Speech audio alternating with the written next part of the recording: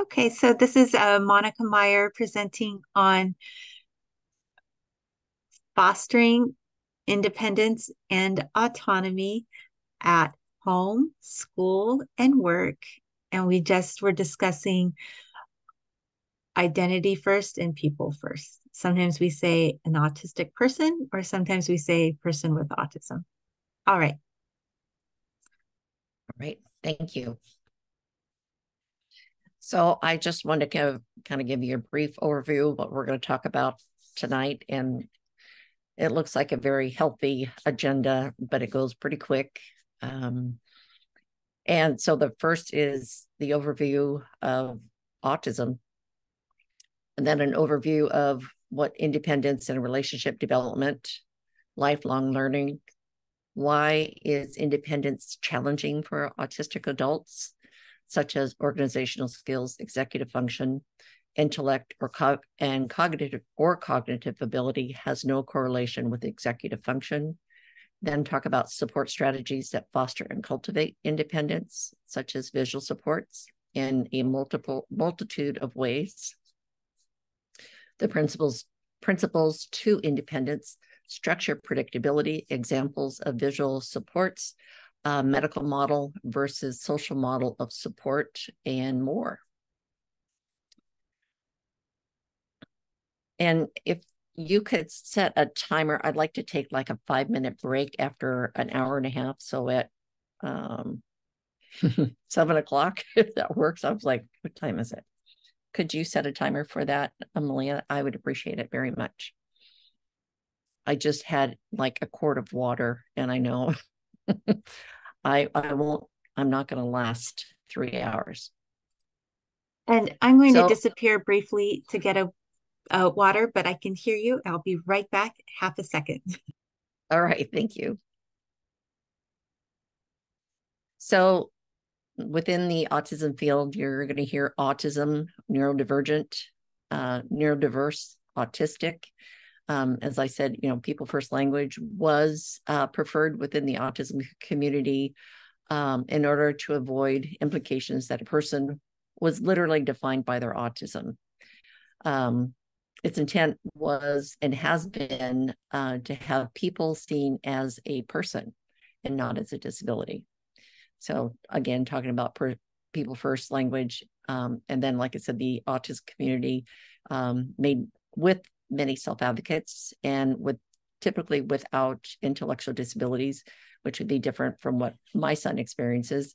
And their allies preferred terminology as autistic, autistic person, autistic individual. And like I said, I will use both of those today, as we have now stated that 3 times. So I'm always trying to move things around so I can see things. So to look at first is the dyad of impairment. And this is that we're going to be talking about really the characteristics of autism. And I want to say, what is this? It must have been 2018. So it's been about 5 years ago that the Diagnostic Statistical Manual, the DSM, as people refer to, had a reauthorization. So they have edition 5. It went from a triad of impairment to a dyad of impairment. And that dyad of impairment means there are 2 pillars, basically, when we talk about the diagnosis of autism. And that is first, a persistent deficit in social communication, social interaction across multiple contexts, as manifested by, we'll get into those, some of the deficits as the rest of this training we'll be talking about, and a restrictive repertoire of behaviors, interests, activities manifested at least 2 or more of a person's history, again, that we'll get into, such as stereotypical or repetitive movements. It might be that the insistence on sameness. It might be a person who's hyper or hypo reactive to different sensory processing. They might have highly restricted foods, interests, that they focus on, strong attachment to or with a preoccupation with certain objects, etc. So we're going to get into, a little more in depth what those characteristics mean as we continue on. And you will hear me again refer to the dyad of impairment. So you think of the social communication and what had happened before. The previous DSM, which was the DSM-4, had identified autism as a triad of impairment, that there was social and communication and restricted repertoire behaviors. But in the wise interest of individuals who make those rules, to be social, you need to communicate. And to communicate, you need to be social. So they said, we're putting basically social communication as one of the dyad, one of the impairments that's related to the dyad of impairments. So what is autism? Well, autism, it's a developmental disability. It's that is lifelong and typically appears within the first 3 years of life.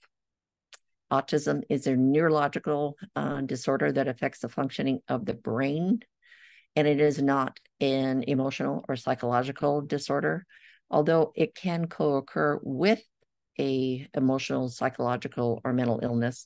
It is a standalone neurological disorder. It is 5 times more common in boys than in girls, which really kind of tags on to the conversation that we had at the beginning, is that there are more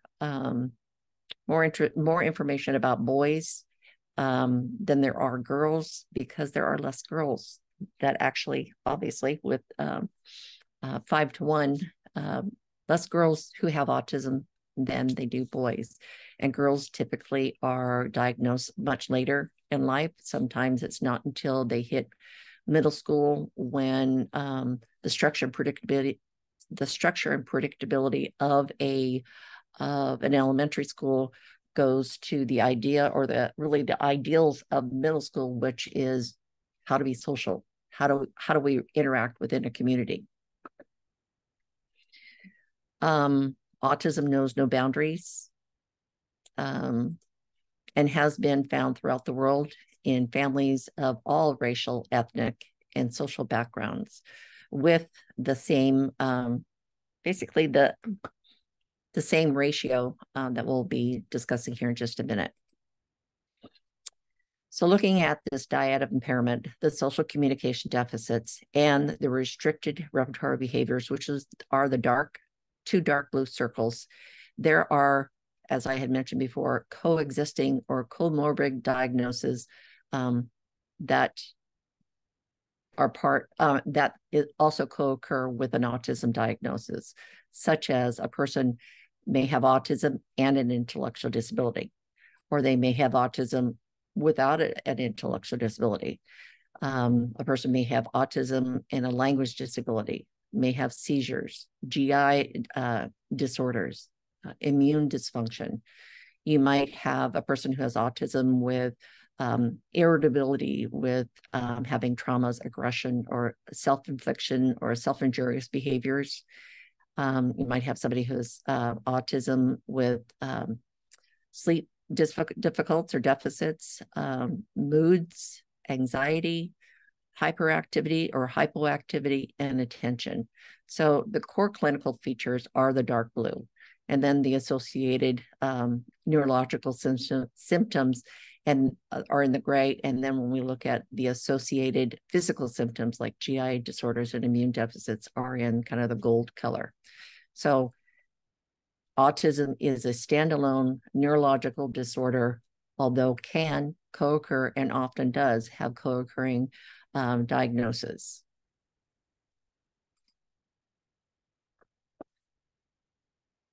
And, I guess I'm going to jump back for just a second, because why the clarity in this is because there, in the field that I work in primarily is in the field of developmental disabilities administration, which most people within DDA services need to qualify for services based on an IQ of below 70. And so you can have a person with autism that can have an IQ of at a genius level. So oftentimes what happens is many people, they want to support, instruct, or teach a person with autism as if they have only an intellectual disability. And what happens is that autism has specific support strategies that are best practices that meet the needs of a person who has autism, which is the primary disability, neurological disability that oftentimes support strategies that work for a neurotypical person or a person who only has an intellectual disability will not get the support needs met, because it differentiates itself completely from a person who does not have autism. So a little bit of that explained. So when you look at autism, I would say it's not really, you'll hear that it's not really a linear process. It used to be people would say, well, are they high functioning? Are they low functioning? When actually it's been really a really eye-opening process of having people understand that it's a continuum. It exists on a continuum, excuse me. And as I mentioned before, does coexist with other disabilities, such as an intellectual disability, deafness, blindness, Down syndrome, bipolar, cerebral palsy, just to name a few. The significant differences from an intellectual disability and a mental illness, but can and often does co-occur with other disabilities. So when you look at the term high functioning and low functioning, they are harmful and are not really used anymore. So rather than saying a person is less autistic or they're very autistic, what we want to do is the autism spectrum looks more like it's not just on the left that it's either one or the other. It is like a pie, but the pie pieces are very different. So you might have somebody who is very routine bound, but they're very social. I mean, the only thing is that they don't understand maybe social boundaries, but they are social.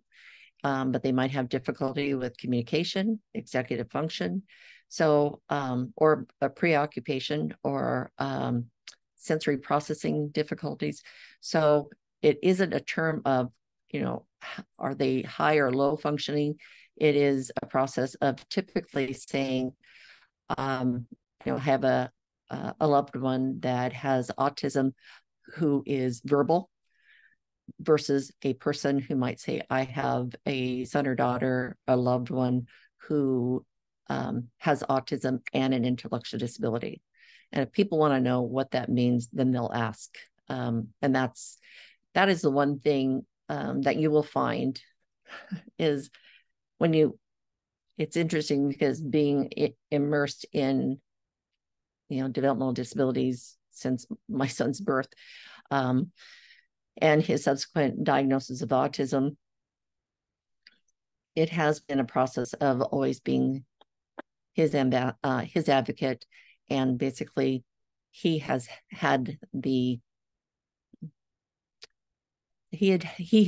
task of being the ambassador for autism and helping the community understand what autism can look like and what forms autism can take.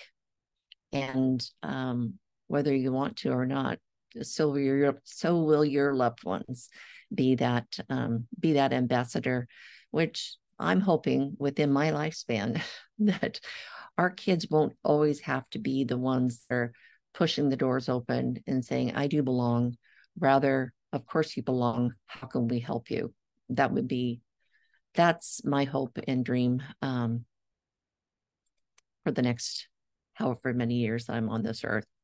So what makes autism different from other, let's say, a child, an employment candidate, a community inclusion specialist, customer, or a resident? is that, the characteristics of autism, as I mentioned, fall on a continuum, that a person may have communication and language problems. Like I said, communication can take many forms, but it's oftentimes people think communication is language when communication doesn't have to be language. Language just happens to be the process that we're able to express ourselves. So if you're speaking, I speak English, so that is my language. Though a person who is deaf might use American Sign Language. So communication can take many forms. And that being said, there are problems related to that. We have social related judgment, perspectives, boundaries, and I'll get into that as we get through this training today. Is the social relating, understanding the perspectives from other people's point of view, such as maybe understanding that somebody has a different thought than I do, that I've maybe because I was really perhaps too concrete, maybe even to the point of a person might thinking I was being too blunt, that I hurt somebody's feeling. Again, these are the social relating issues, judgment. Those are the things that we'll get into here in just a few minutes. Restricted repertoire behaviors, upset by change in, say, a staff, a teacher, their environment, and oftentimes free time is the most difficult for a person with autism because they memorize the world, they have routines, and they're very easily upset and confused when things change. Cognitive or intellectual hindrances, that could be somebody who's a very concrete, literal thinker, have difficulty integrating ideas or concepts, knowing the difference between what's relevant and irrelevant, may have troubles with choices, can be very indecisive. Then we're going to be talking about organization and sequencing problems. And that is oftentimes related to executive function problems, that a person doesn't know where to start, what's next, how long am I going to be doing this, when am I finished? They don't know how to organize themselves sometimes just to get out the door. Maybe having scattered or uneven skills of development. So you might have somebody who's really good at numbers and routines, but have problem with language and abstract reasoning. You might have a person who has an intellectual disability and may have an IQ below 70 and yet reads at a college level. It doesn't mean that they have comprehension, but they can certainly read the words. And oftentimes people get confused with that. And you might have a person with autism who is not able to speak, and they might have even to the point of having a savant characteristic or a very high IQ. So it's not a process of trying to stick a pin in this because I need to know or figure out where they lie on this spectrum. Like I said, it's like a pie. And sometimes again, like I said, when I describe my son, like I said, I have a son with autism and an intellectual disability. I might even say I have a son with autism who needs very substantial supports in his life. And then people say, oh, I get that. Or it might be somebody who's self-advocating that can say, I have autism. I don't need a lot of supports, but I know and understand that I do have an autism spectrum disorder. So according to the CDC, and this just came out in March of 2023, the monitoring network that measures the prevalence of autism and the diagnosis, that little red mark is supposed to be up over the 44, not across disabilities. I don't know how it moved, but it did. So it is 1 in 37 children that are being identified with an autism spectrum disorder, according to the estimates of the CDC and the Autism Developmental Disabilities Monitoring, which is the ADDM as of March of this year. If you want to know more about that, I have provided a link. And that being said, I have the handout to this uploaded to Google Docs, and I'll send you that link here just at the break time, Malia. So you can see, and why this is important, this is maybe astonishing, is that when my son was born, the prevalence of autism was 1 to 2 in 10,000. Now we're looking at 1 in 37. 10,037, and some people say, well, they have better diagnosticians, we have better this and that. I've worked with birth to 3, I've worked in 3 to 5, I've worked in the school systems, I've worked in adult systems, and I can tell you, as of really 2010, the adult service agencies have felt the tsunami of the number of people with autism coming into adult services, whether it is mental health services, whether it's DVR or supported employment through our Developmental Disabilities Administration. So, do you feel comfortable sharing what year he was born? Sure, he was born in 1983. So he That is really wasn't that long ago. no. I mean, not at all. I mean, and when I, even thinking about that, I mean, Michael was born in 83. When you think about, the process of even children having access to schools really only changed in the early 80s. So although he was born in the 80s, he didn't have any problems getting into school, but it wasn't until 1991 that through the Americans with Disability Act, the Individuals with Disability Educational Act didn't come to fruition until 1991. Then it was reauthorized in 1997. But prior to all that, it was in, I want to say, 1974 that public law 91, 94, 92, good Lord, 94, 142. No, 94. Wasn't it 1973? Because I'm born in 74. The All right. 1973 IDEA, or is it the 504 Rehabilitation Act? I just That's the posted it 504. Yeah, because the it was 50. 50 years ago. Right. That was the ADA. Yeah.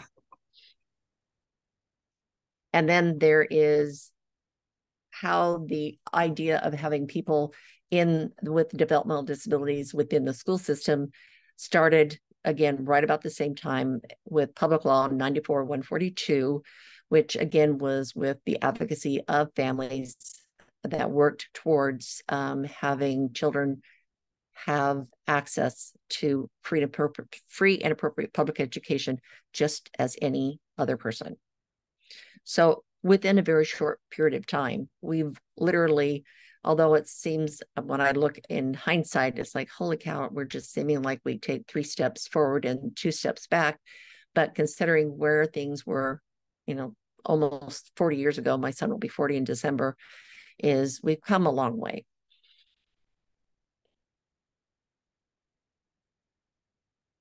So, and I've already talked about this, the Diagnostic Statistical Manual, the DSM-5, that there are, I talked about the DSM-5, but the DSM-5 currently recognizes 5 different autism subtypes or specifiers.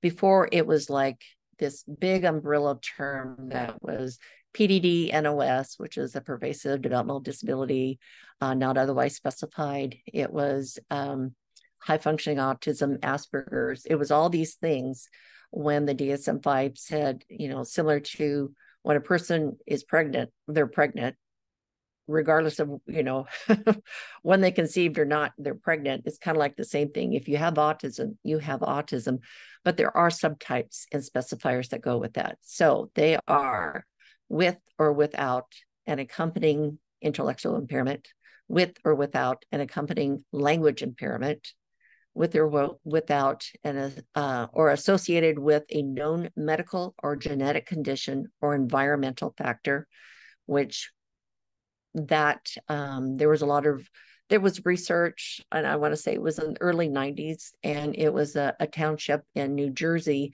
that identified within this close proximity of like a 20-mile radius, there were almost there was probably, I mean, the number 35 comes to my head, but I'm sure it wasn't that specific, but close to 35 children were diagnosed within a 5-year period of time of having autism and an intellectual disability.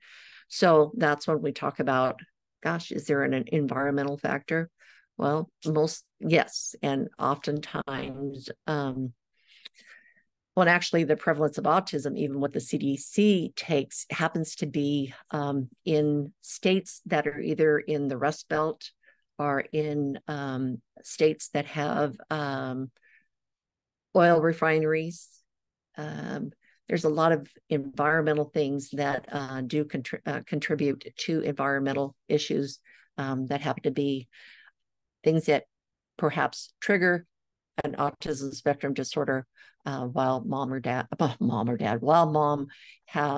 or the mother was pregnant and was exposed to those. And then it could be dad, because there's a correlation of the age of the father. You are right. You're absolutely right. I was talking about carrying the child, but absolutely it can be, because we know that both the egg and the sperm can carry any factor that has been environmentally exposed that can pass on to a child. But there really hasn't been anything other than there is a cluster of genes that researchers have shown that have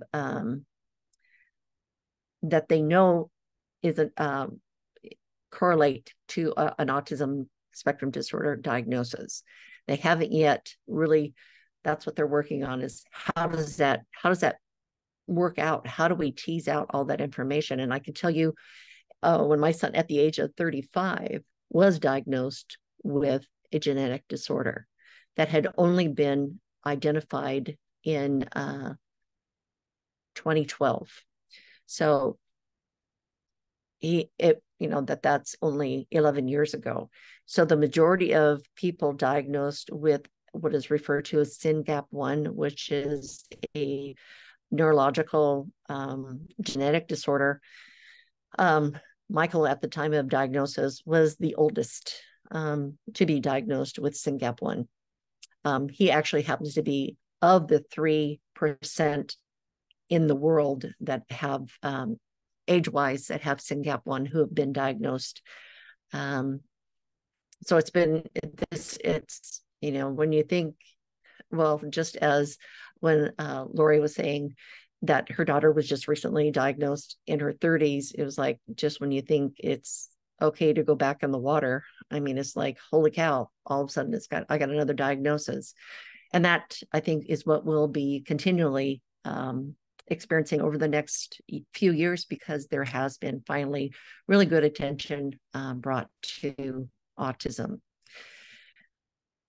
And so then another subtype or specifier would be associated with another neurodevelopmental disorder, such as maybe cerebral palsy, or a mental health condition such as bipolar, or a generalized anxiety disorder.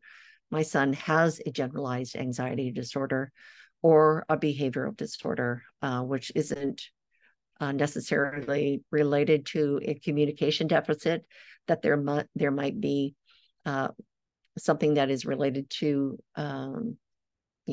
anger, social emotional regulation, things that really produce maybe perhaps aggression or self-injurious behavior. And then we have another specifier that is an autism spectrum disorder with catatonia. So just like I was just talking about, the causes of autism is that there is at least, well, and this is probably old information, because it's probably, this webinar is about 2 years old, my slides. So there might be more information, but At the time, there was anywhere between 15 to 25% of people with autism had there was an inherent relationship that there was more than one person in their family who had autism. Then we have genetic factors, similar to what I referred to with my son, who happens to have a SYNGAP1 diagnosis or genetic syndrome. And then there's Fragile X. There are others that really describe how the person really experiences the characteristics of autism. It was interesting when I did get the genetic testing done for my son, and it was not because I wanted to know more about his autism. It was actually because he has an intractable seizure disorder, which means that he has uncontrollable seizures, even with 4 medications and a vagus nerve stimulator that has been implanted into his chest that actually stimulates his vagus nerve. That basically, when a seizure happens, that the nerve is stimulated, so he doesn't necessarily have a drop seizure, or he's not likely to hurt himself, although he still has breakthrough seizures with all of it. That was the reason why we had the genetic study, because there are certain types of epilepsy that there are gene therapy that can be used to actually reverse the effects of some epilepsy. Unfortunately, Michael didn't fall into those, but we found out that he did have a genetic disorder called SYNGAP1. And when I started reading about it, I was like, that they have autism, that they have an intellectual disability, that they have an intractable seizure disorder, that they have aggression, and the list went on, and I was like, oh my gosh, they're just describing him. I mean, it was kind of surreal. And then we have other issues that, the cause of autism could be medical problems, could be something related to something that happens while in vitro, or it could be something that happens as a result of a child, just as you were talking about, Malia, is long-term COVID. What do you call it? Not long-term. Long-term effects of COVID could be one of the medical problems that can, within that first 3 years of life, can trigger really the characteristics of autism. And then there are certain viruses, although I just spoke about COVID, that really isn't one of the viruses that specifically causes autism. It just happens that some of the long-term effects of COVID are neurological, versus the person who might have a virus that, let's say, measles, mumps, those types of things, those viruses. There have been some people who have decided not to have a immunization, and I'm not going to say whether I'm for or against, but there are some people that feel that adding a virus to a newborn child who has already a compromised immune system, that there are some people that feel that that there is no wonder that we have children who have neurological problems, whether it's with autism or not. Again, just going back to heredity and genetics, patterns of autism or related disabilities in a family. Like I said, two or more.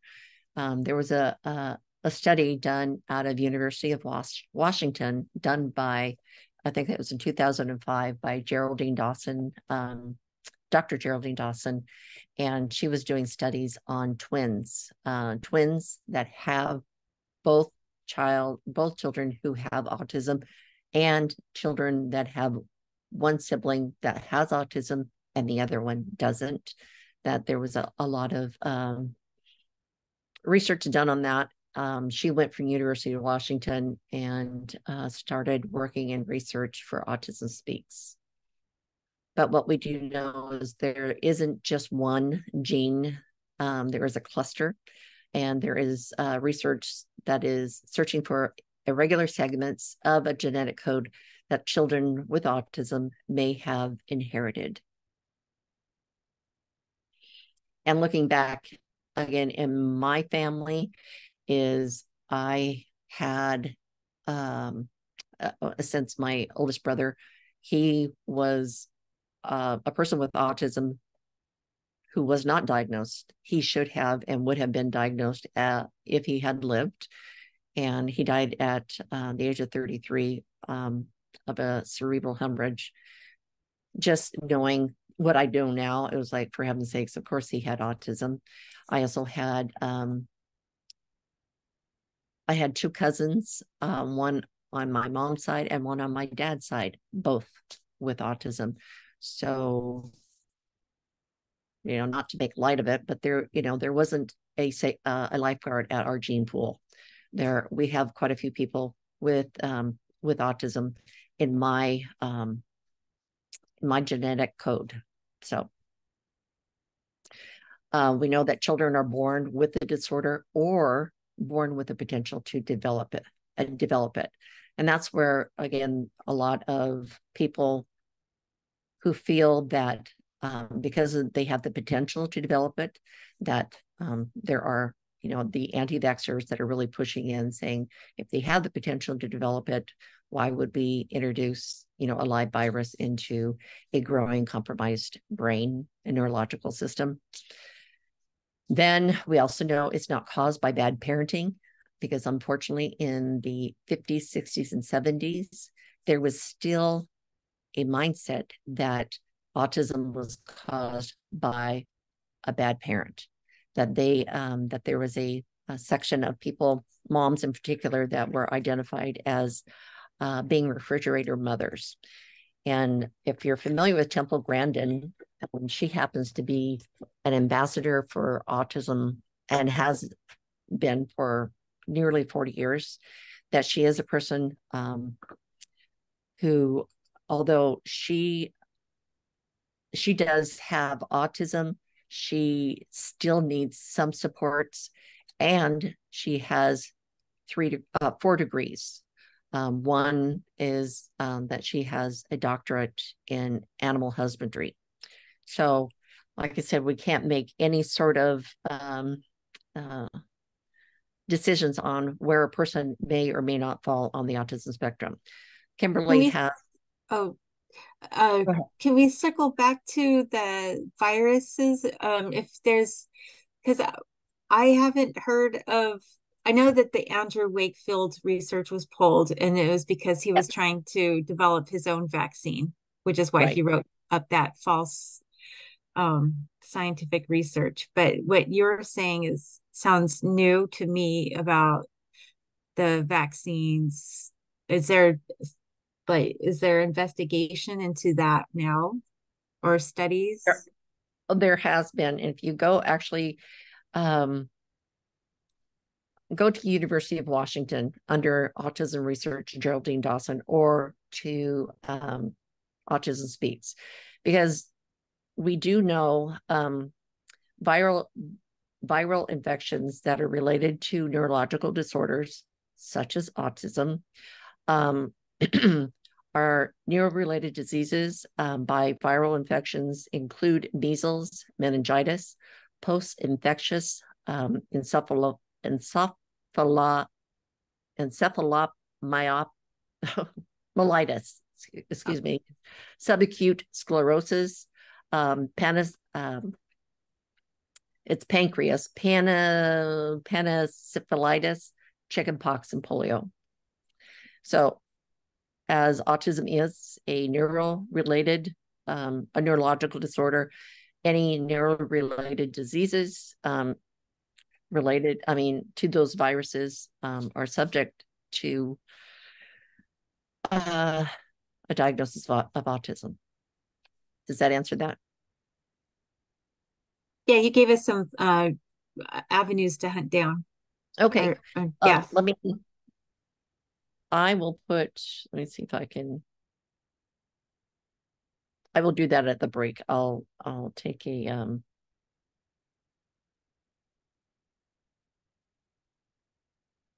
this is details out of their neurological care. Let me see, out of University of Nebraska, Nebraska Medical Center, who's done that research. University of Missouri has also done a lot of research on autism. That's another place to look at. Autism, like I said, Autism Speaks, specifically Geraldine Dawson. That would be a good one to look at as well. So when we get on break, I will put that also. And so I just wanted to look at the chat. Malia, you had said that you can trace your basically your lineage of autism back to your great grandpa as being a farmer. And when you look at a lot of the industrial things that have happened, that we have OSHA regulations for, that, even, 30, 40 years ago, we didn't have regulations on a lot of things that actually have impaired people. And as they understand now that, we even know that trauma can be impacted can affect our genetic code. Any exposures can exposures to chemicals, overexposure to chemicals, not just exposure, overexposure to chemicals can have an impact on our genetic code. And that can be 3 to 4 generations later. So if the outcome wasn't so that a person and I would say for my son with autism, who is heavily impacted by his autism, would I have wanted to know this information? It would have been, his life would have been a lot different. I love him for who he is and for everything that, but if I could take all that away from him, I would in a heartbeat. Kimberly had asked, do you have research to share any of this research? Oh, sorry. Yes. I've never seen anything about vaccines, only research that was quickly pulled. Yeah.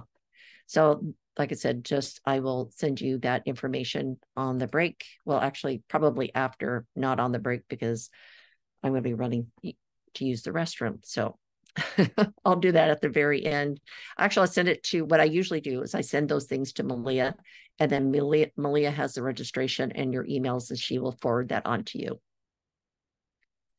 Whatever the cause that we know of autism, that children with autism or children born with autism are born with the disorder or born with the potential of developing. Oh, I already said that. Blah, blah, blah, blah. Go on.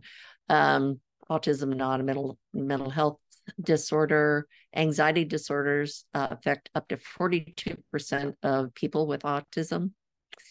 By contrast, anxiety disorders affect an estimate of 3% of children and 15% of adults in the general population.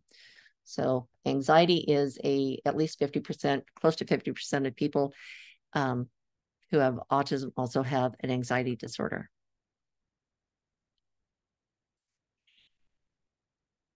And this is something I'd referenced before, is despite some similarities between autism and an intellectual disability, there are several important differences. And that would be, one, a person has autism or an autistic person has an IQ of 70 below. But we know that autism is a pervasive developmental disability that needs to be addressed first before we look at the intellectual disabilities, because an intellectual disability means that there is there's a learning deficit. And if you don't understand autism, best practice educational supports will not work for a person with autism. That there has to be a different way of presenting information for the person to have good information that they can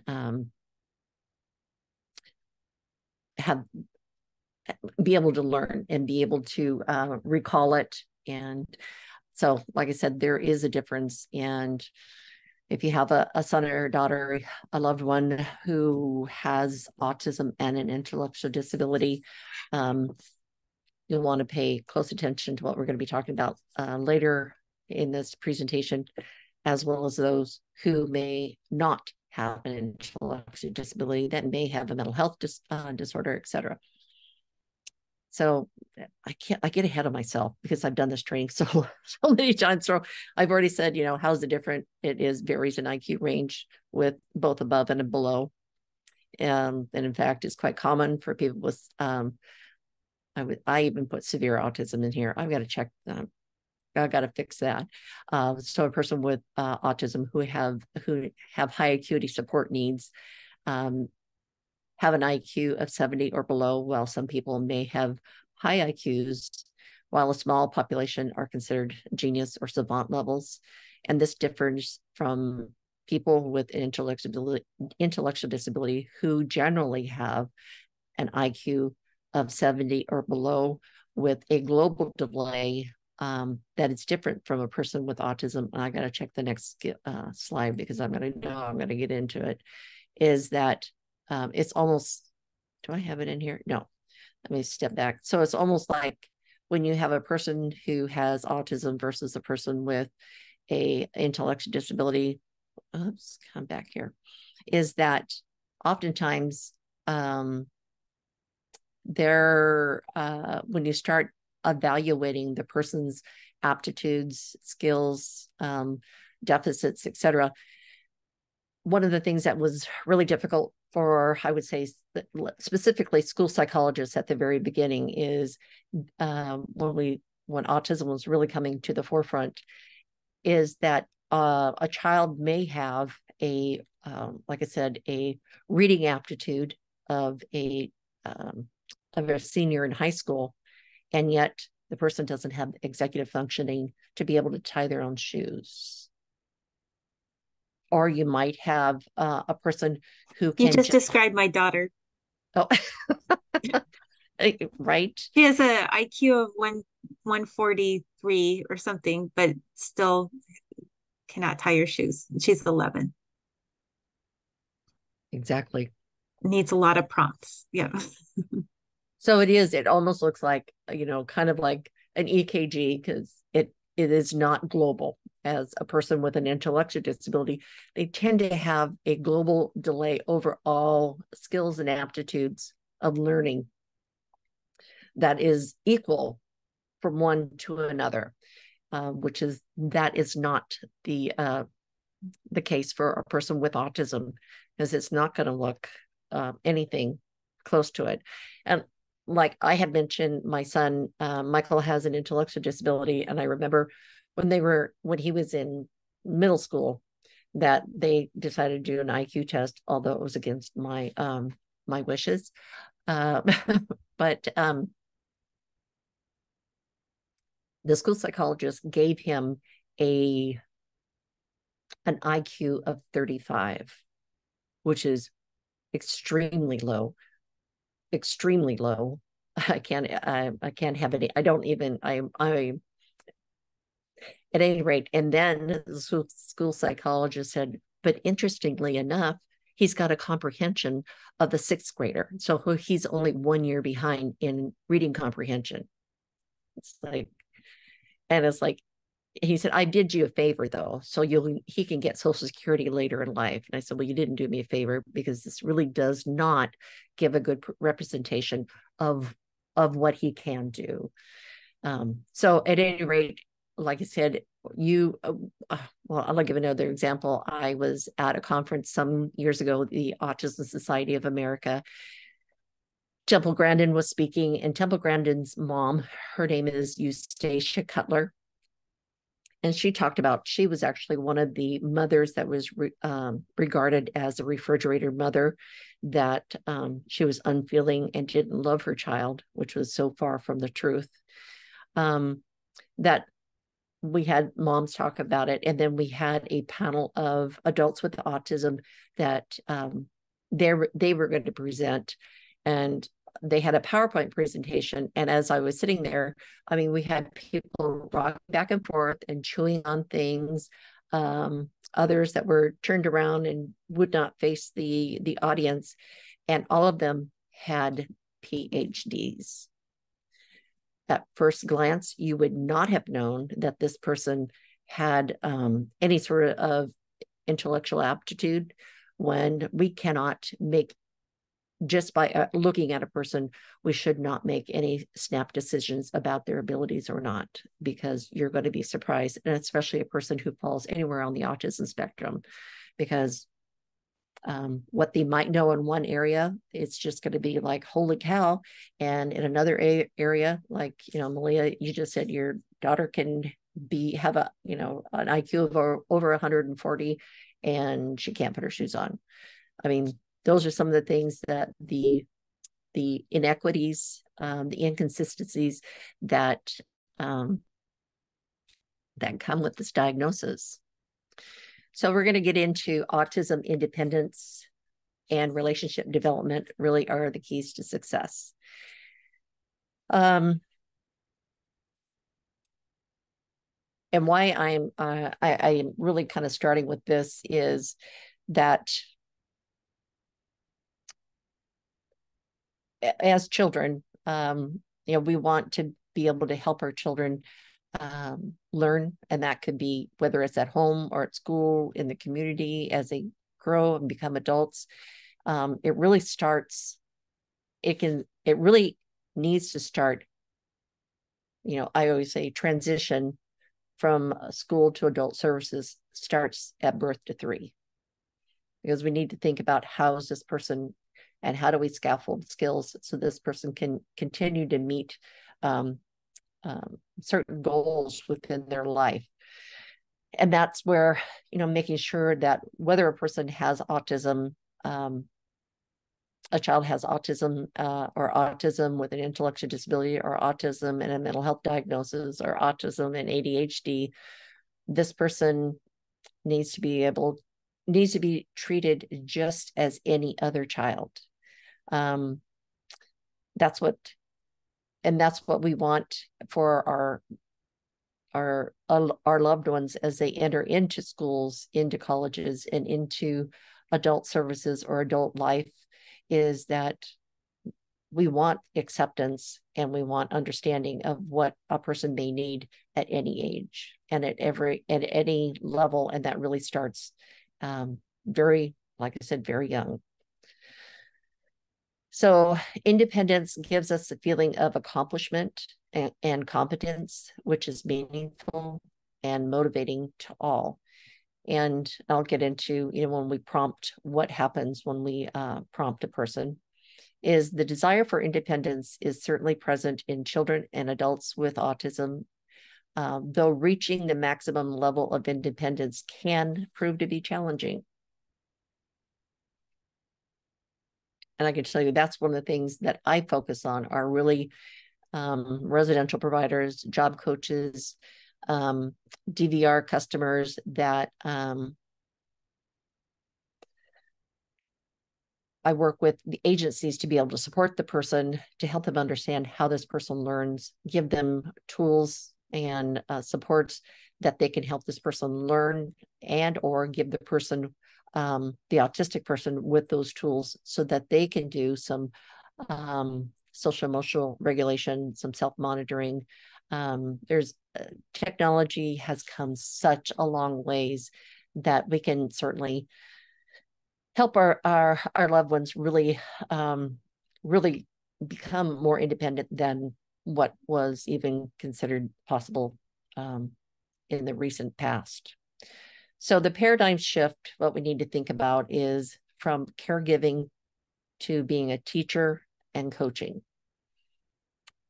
And that's what people say, oh, are you a caregiver? And I want people to think, I'm a parent, but I provide teaching, mentoring, and coaching. And what does that mean is I want to help facilitate my son at any age and any person to be able to continue to grow, because as we all are lifelong learners, every human being is a lifelong learner, including autistic individuals. So, making meals or snack, setting a table, loading and unloading a dishwasher, taking out garbage, washing and folding laundry, making their own beds, really involving the person in the chores in their life from a very early age. What we do know is prompt dependence can be a serious problem to the development of independence. And what that means is prompt dependence is often a deterrent to independence. If we go back to looking at the dyad of impairment, that they're the two pillars or the two diagnostic criteria is a social communication disorder and repetitive patterns of behaviors. A person who is routinized, who really likes routine, structure, and predictability. That pillar really, when we prompt a person with autism, what we're doing is that we are embedding ourselves into their life. We're not giving them, it's like, do I give a person a fish today, or do I teach them to fish for themselves? Just that analogy is, how do I help this person help themselves rather than doing it for them or prompting them? Working with agencies and teachers for many years as I have, they'll say, well, I've told them over and over and over and over again, like, can't believe it. And I'll say, well, how's that working for you? It's like, you need to change. Your way is that you're seeking compliance rather than understanding how this person learns and how we can help that person become as independent as possible. So as I said, many adults that work with students, workers, residents with autism assume that they need to help a person with autism as much as possible because they think that they can't do it independently. For example, a student requires hand-over-hand assistance when writing his or her name. The teacher could create a prompt fade plan that reduces that prompting. So from hand to hand to less intrusive prompt to a support of a verbal prompt, like stay in the lines, and then with a template that a person is able to follow, that then there's eventual independence. But if you're using the same strategy as I'm going to tell you what to do, that prompt dependency will continue to will be a barrier to that person's development of independence. While it's important to keep in mind that some people may have more difficulty with that than, say, other folks, independence on certain tasks, the use of least intrusive prompts should be the goal when aiming for independent functioning. As I mentioned before, I'm always jumping ahead of myself, and I apologize, is that lifelong learning, the challenge in supporting individuals with autism rests on the shoulder of the teacher, the job coach, the support staff, the family, and in many cases, as we're talking about today, the individual. It's teaching and facilitating the use of a visual system, focus on communication and process.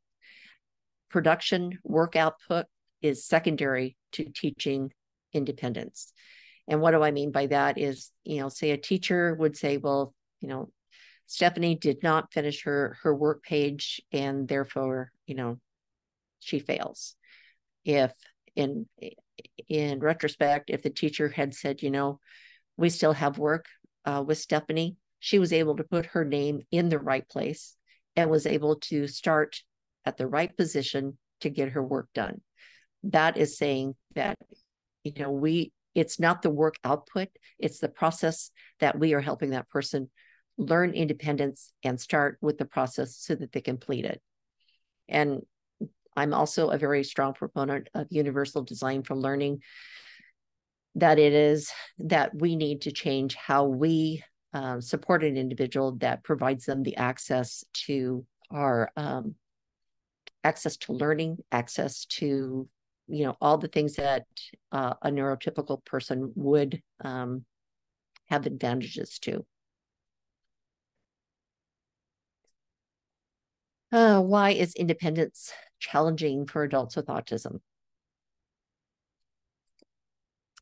So, Division Teach, which is out of the University of North Carolina Teach program, and is services across the lifespan, was founded in 1972 by Dr. Eric Schopler, who now is Gary Messabaugh, who is the director of Division Teach.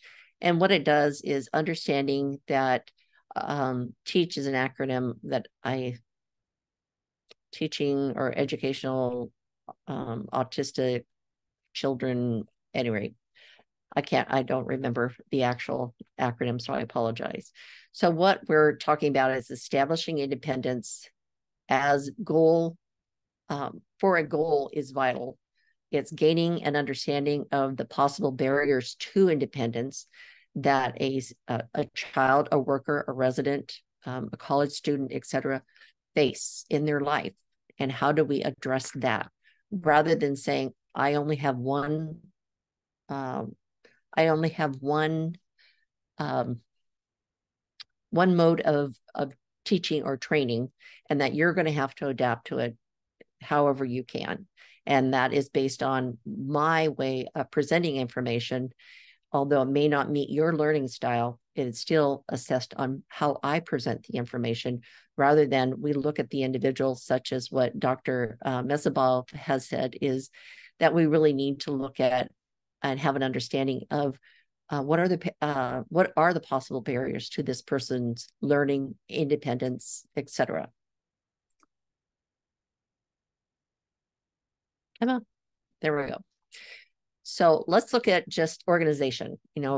What we know is a term that refers to the ability to produce a timely, organized response when asked to do so. Again, looking at that diet of impairment, the restricted repertoire of behaviors, organization is one of those pieces.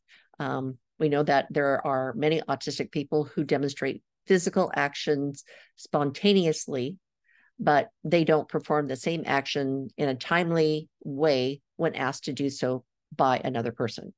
For example, a person may quickly puts his or her shoes on when they want to go out and do something, but when asked by a person, does not put them on or takes a very long time to do so. This is often interpreted as a problem of cooperation or motivation, but it can also be an indicator of executive function problems. The person may be unable to organize the steps and actions following the request, even though she has physically been capable of performing the task in the past. Executive function is not all people, or not all autistic people have executive function deficits, but many do. It is the ability to engage in an activity or task along with the mental process that makes this all possible. That's called executive function. It's that ability, when you look at on the right-hand side of the screen is executive function, helps us organize ourselves to complete an activity or task at school, work, home life that is dependent on a number of mental processes, and that includes organization, inhibiting impulses, selective attention, sustaining and shifting activities and mental process. Like when people say, well, I can multitask.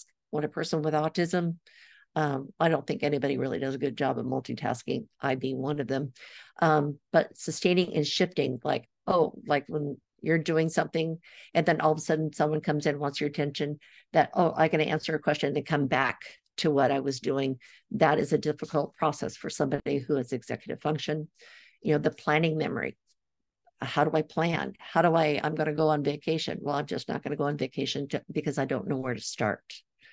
A person can be very distractible, have difficulty sequencing the steps. What do I need to do? Where do I start? Generalization of skills from one environment to another. You might learn it in one environment, but when asked to generalize it into another, can be very difficult, which is another executive function deficit characteristic. Being able to generalize it is something that's, again, you're having to recall information, which is basically what your executive function does. It is that mental process that recalls information and gets you started on a plan. The initiation of a task or a process, or or a vacation, whatever it is, can be too difficult or overwhelming, or the completion of a task, that I'll start something, but I don't finish it, so I'll start something else. These are all related to executive function, which oftentimes are also related to ADD and ADHD. But when you think of ADD and ADHD as being part of the neurodivergent family, executive function is also one of those areas that is considered in those areas as well. So what we also know is intellect or a person's cognitive ability has no correlation with a person's executive function. And again, I'm just going back to your daughter, Malia, the fact that she has an IQ of 140 and yet doesn't know how to put her shoes on, that is an executive function process, and not motivation, or not that she doesn't have the ability to do it. She can't organize and sequence, especially if she has something else on her mind that she needs to be doing. So executive function difficulties can be little, sort of like a computer that has a good programming processor and good files with a completely compromised output device, like saying the printer is not working and the monitor is on the blink. You might have, everything is working inside the computer, but how it's demonstrated or displayed is on the blink. So if you kind of think of it that way, that's what executive function is about. A person, an autistic person, may be quite intelligent, IQ-wise, because like I said, intelligence and cognitive ability has no correlation with a person's ability to organize a sequence or executive function. But what it might be that a person has an undeveloped or underdeveloped executive function process. When this happens, the individual may score low on an IQ test, similar to what my son did. Many people with autism are smarter and more capable than they appear. And when their executive function is improved or accommodated with technology or supports, they can show their skills and ability to abilities greater to a greater advantage. And if you're familiar with the Autism Support Network, it is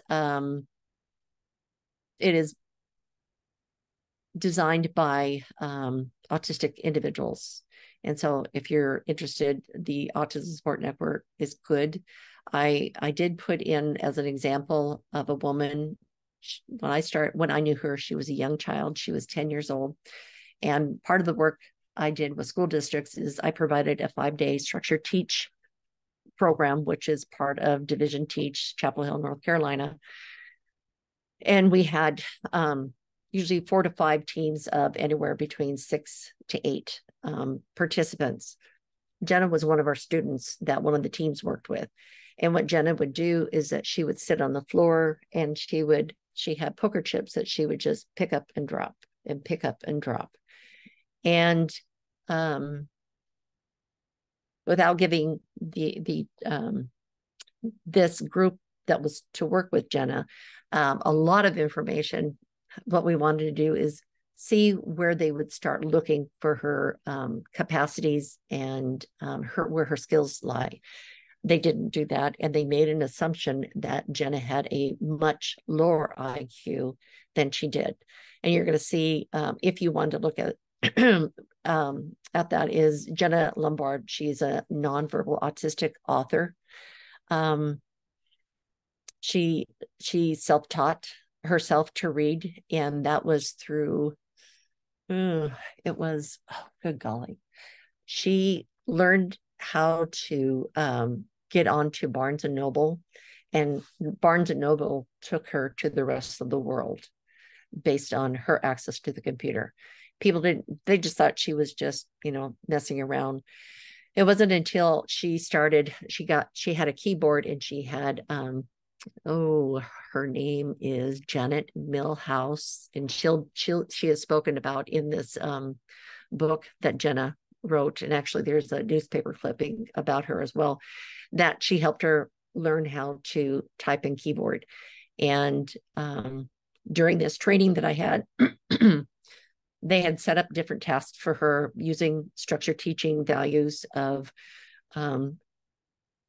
what work, where do I work, how much work, what does finished look like, and what's next. And what they designed for her was something very, somebody who had a very low skill level. And Jenna got to the table after they were able to get her transitioned from the floor over to the table to work on some tasks, that Jenna just took her hand and swiped everything off the table, much to their shock and surprise. And that's when Janet, her paraeducator, she opened up Jenna's keyboard, and she basically told everyone off on her team that, how dare you think that I am not a person with a great aptitude or a great intelligence level. And she just went on and on. And like I said, they looked at her and based their ideal of what her capacities were, when in fact she had a lot more going on. And one of the things that she had really was her ability to initiate, to start something that was something related to her executive function. So why do autistic people face unique challenges when learning? Is that organizational skill and executive function. Let's just say you're in a classroom and the teacher says, all right, everyone, I need you to take out, now I'm aging myself. I need you to take out a piece of paper, put your name on the top left-hand side, and start numbering 1 through 10, having a space in between each of them. You might have the person get a piece of paper out. That's as far as I got, because it doesn't mean that they don't have the capacity to do it. They don't have the organizational information that is visual for that person to complete the task. So that person has difficulty with distractibility, the sequencing of steps, the generalization of skills from one environment to another, the initiation of a task or the completion of a task. Visual supports help a person organize, calm impulses, selective attention is reduced, sustaining and shifting attention is much easier to do when you have a visual support. It gets you back to where you're supposed to be. Planning, your planning memory. What do I need to do and how do I put that in order? It helps reduce distractibility. It helps the person sequence the steps on how to do something. Similar to, when we look at a recipe, it tells you step by step how to do it. That's what visual supports do for somebody who has difficulty with executive function. It has the ability to generalize of a skill from one environment to another, because believe it or not, a visual support can go with that person wherever they go. Helps the person know where to initiate a task and know when the task is completed. And as I mentioned before, really the 5 components to independence based on the research since 1972 by Chapel Hill, North Carolina, University of North Carolina, is the pieces that a person has difficulty with is initiating, where do I work? And that work could be anything from starting the laundry, setting the table, starting my thesis. It's that process of, where do I start? I mean, what is it? What am I being asked to do? And then, well, first it should be the other way around. What work? Where do I work? So is it, I've had, students that they are, slouching over their chair and kind of writing on their desk. when they have sensory issues, when in fact it's like if you need to work on the floor, that's great. But knowing where do they work, or for and I'll get into that in just a couple of minutes, is the person that that checks in to work and now they don't know where to go next. And so it helps that person understand what's the next step. Because when a person's anxiety starts to get higher, their ability to organize and sequence becomes more compromised. So then, how much work? How much work do I need to do before I know I'm finished? And then what does finished look like? And then from that, what do I do next? This just reminded me of the time I asked my daughter to take the clothes out of the laundry. Uh-huh. She did. She took them out of the dryer and put them in the basket and left them there. Right. I I know. didn't tell her to bring them in, fold Mhm. them, put them away. And She's that's like, I did what you asked. exactly. I mean, that's a concrete, literal thinker. And what you had in your mind is there's a whole sequence to this, and you inferred it rather than giving her specific directions. Exactly. That's a good example. Thank you, Malia. So we know that physical structure of an environment tells the worker where to work. Visual supports or visual schedules and routines tells the worker what the day looks like for them. Visual work system tells the person how to do the work. Using templates helps the worker with the placement of where things belong. Jigs helps the worker with possible barriers to completing a task. There are a lot of things that we can put into place rather than prompting, because I can tell you that with just with the suggestion of saying, how would you instruct your loved one? Let's just, if you could do just bear with me. Go to chat that's in your dashboard, and it will give you basically, you can open up your chat. If you could just think for, let's give you 30 seconds to write down the first 3 steps to brushing your teeth. So if each of you could do that from all of you that are attending, that would be great. So just the first 3 steps. You don't have to do it all, just first 3 steps. How would you teach a person by prompting?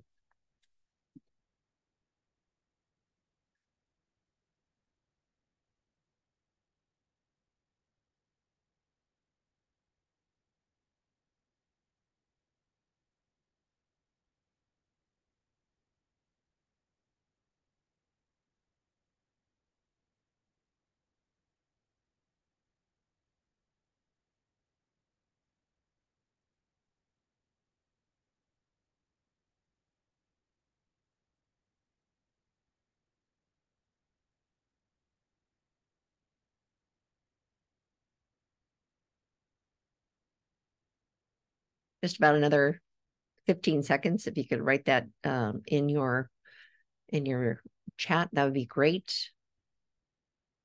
It will be very helpful to demonstrate what I'm talking about. So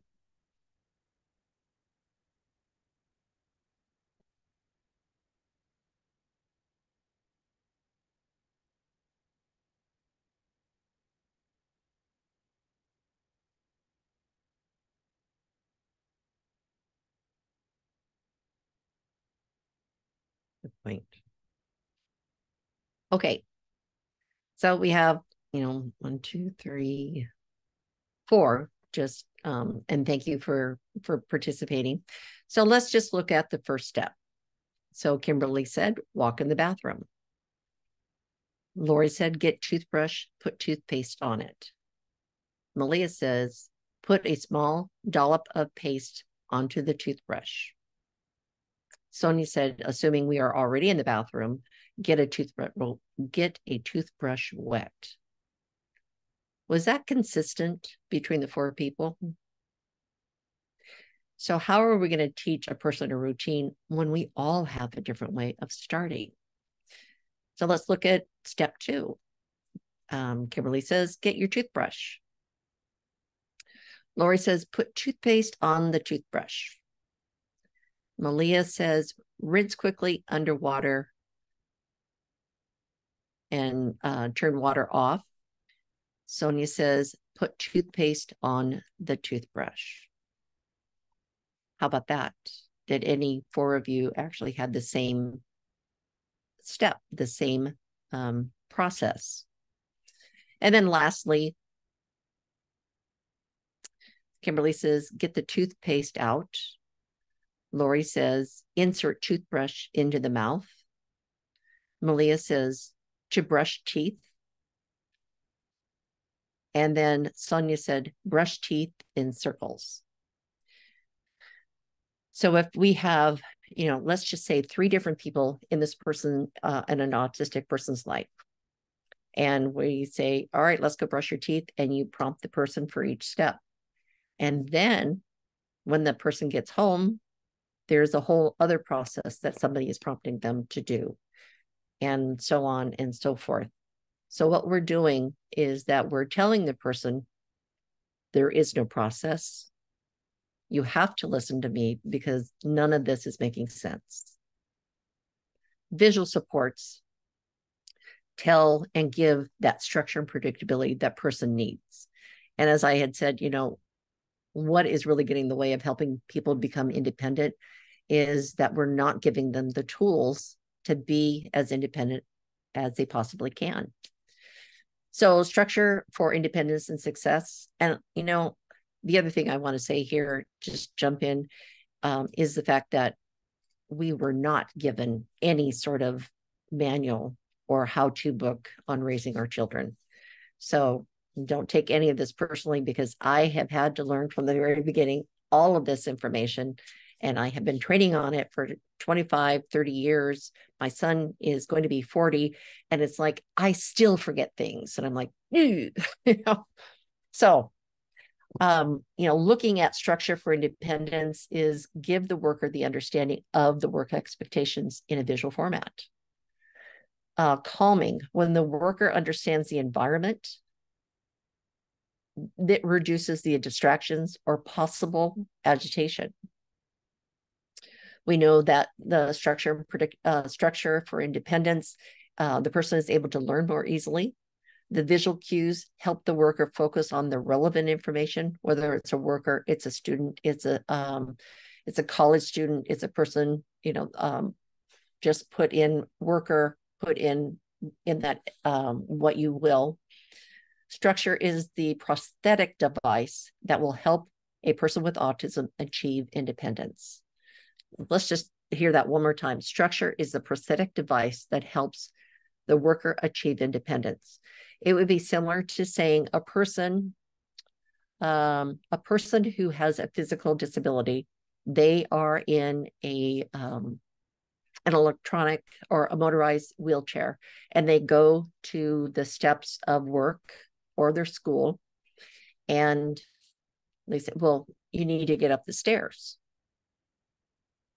I mean, that is like, well, access to this building means you need to build a ramp.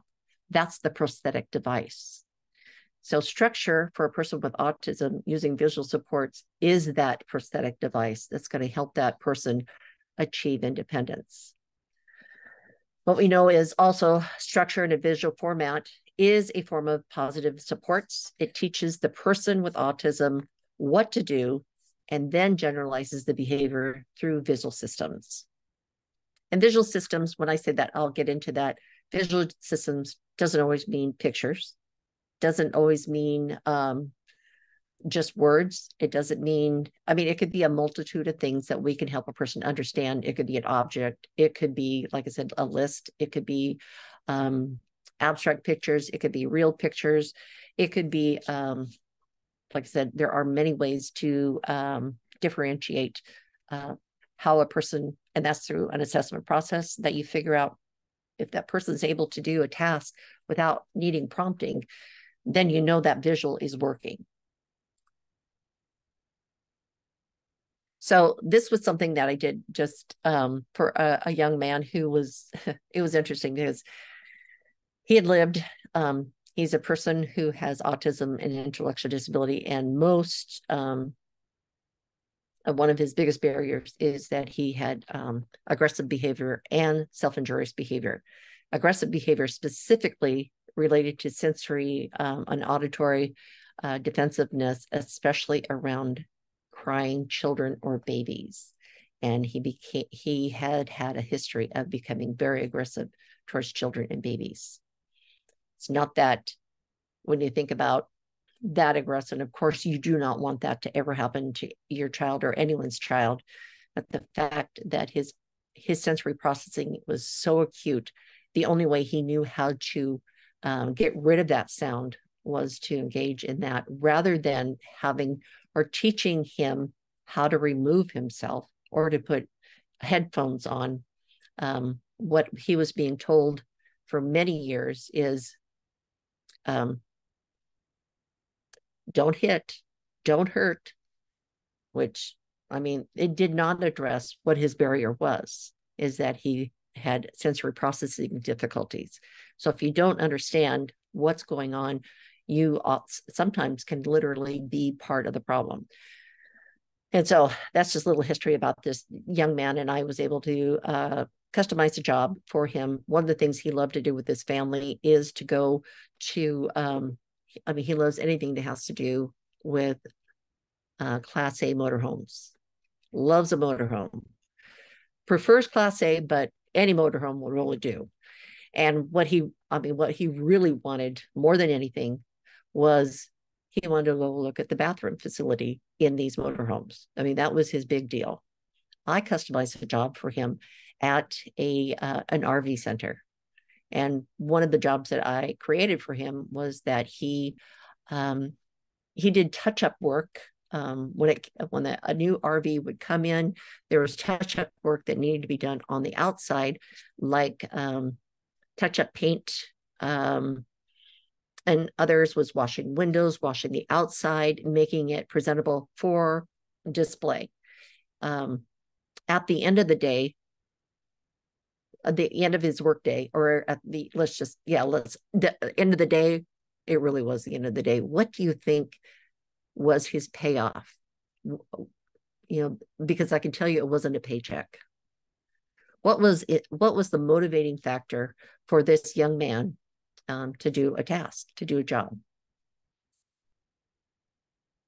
Any ideas?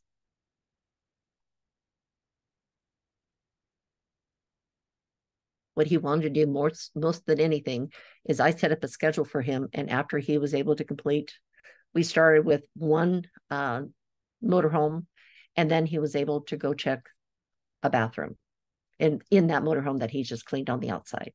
After literally about 2 weeks, he was literally cleaning anywhere between 8 to 10 RVs on a 3-hour shift. Because at the end of that 3-hour shift, guess what he wanted to do?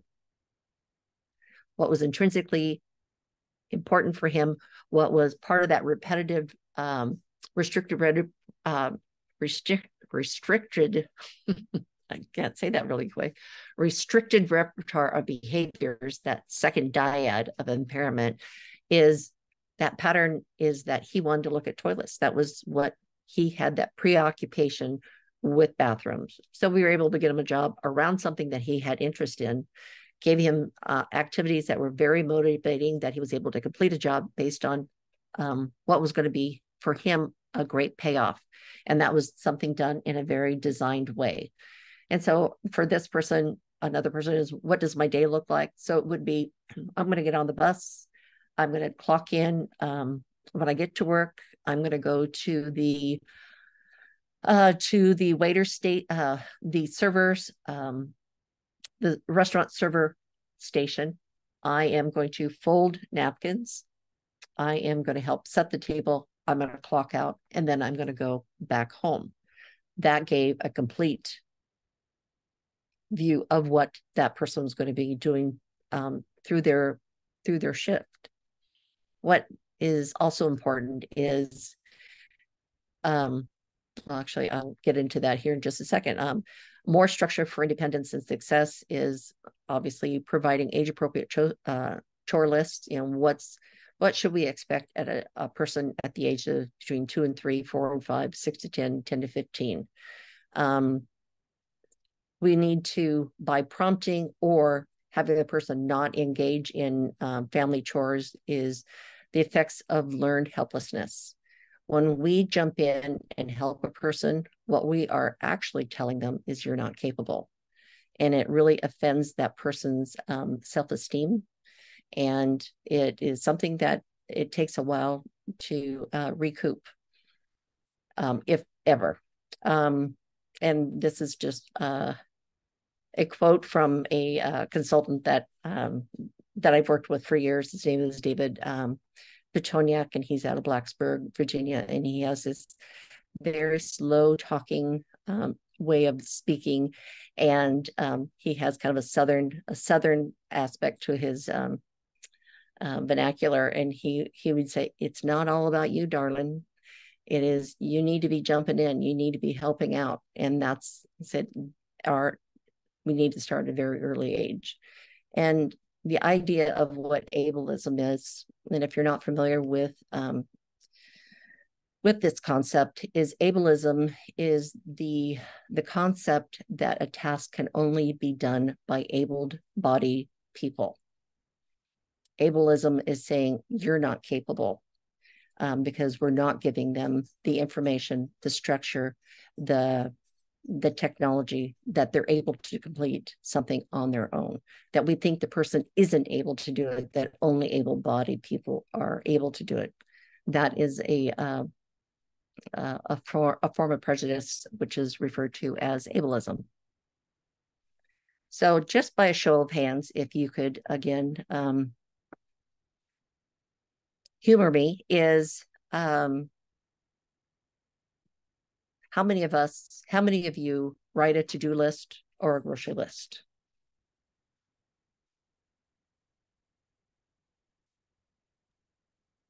After this activity, it'll be time for a break. Oh, lovely. Thank you. And I would be lost without my Google Keep Right? list on my phone or the sticky notes or anything. Yeah. I exactly.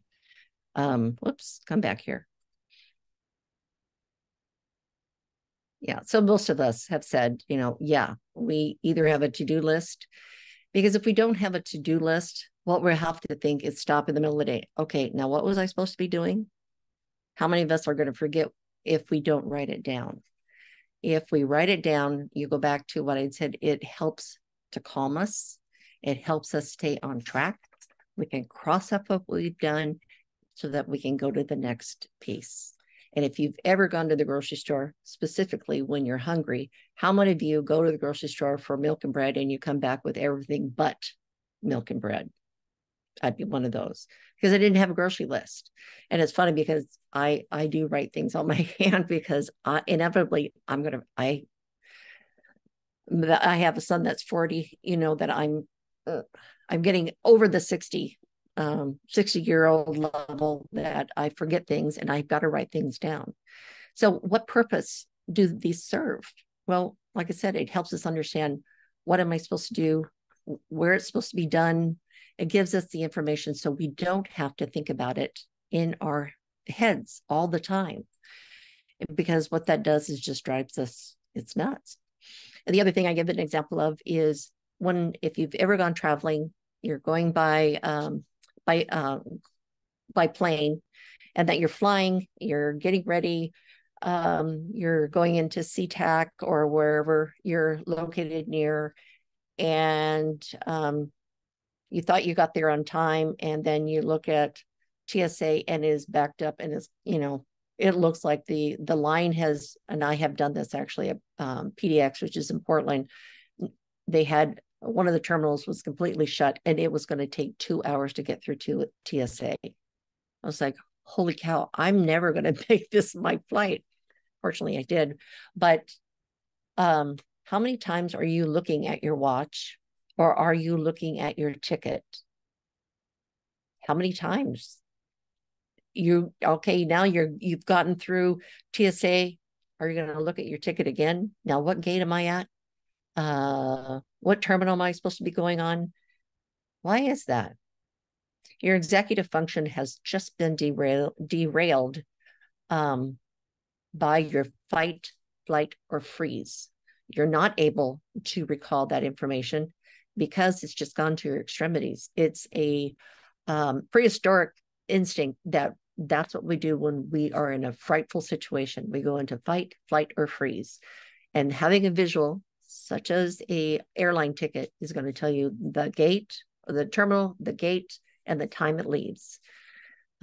So on that level, on that note, why don't we take just a 5-minute break, Amelia, and I'll be back.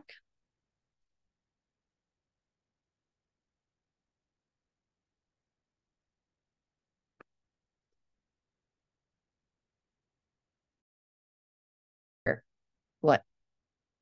Oh, there you go. Thank you. So set up your workstation. That person might need to know is how much work. Well, we're going to that's going to be something that we can put an alarm on, or like the job coach could also help with the person set a time timer. So the person needs to know need for speed and accuracy. How much does a worker need to complete in order in the amount of time that he or she are given, or their schedule allows, or that their shift, how long their shift is, that they're supposed to get a certain amount of work done. This does it does obviously cause problems with the person's quality of work or productivity. The concept of time passing, again, using a time timer, an alarm set, so the person knows. There are ways that we can tell the person how much work. Another thing would be is for this person that, what does finished look like? How do I know when I'm done? So we know that they're going to go to work. They're going to work until 9 o'clock. We've got it. Use the complete stack of tablecloths as an indicator that you need to complete these within your time frame of working. Or it could be this silverware needs to be empty as a way of telling the person, how do I know when I'm done? So when the napkins have all been rolled and the silverware is gone, that's how I know when I'm done. Or it could be, I know I'm done because my shift is over. I am done because I've worked consistently for the 6 hours I was working my shift. Then by alarm that I work until 9 o'clock and my shift is over. So how does this person know? When am I done? And there are a lot of people with autism, again, looking at that second pillar of the dyad of impairment, that restrictive repertoire behavior have been, and oftentimes a lot of folks that I've worked with, is they want to stay until they complete something. They don't want to stop. They want to complete it. And it takes a lot of effort for the person to stop, because again, that's shifting their thought process. I'm going to do this and then I'm going to leave, and then I have to come back to it. So there are ways. I'm not going to get into that today, because that's a whole other training. So knowing how to help a person know that it is time to be finished, whether it's completed or not. There are ways that we can also show that person the concept of when we're done.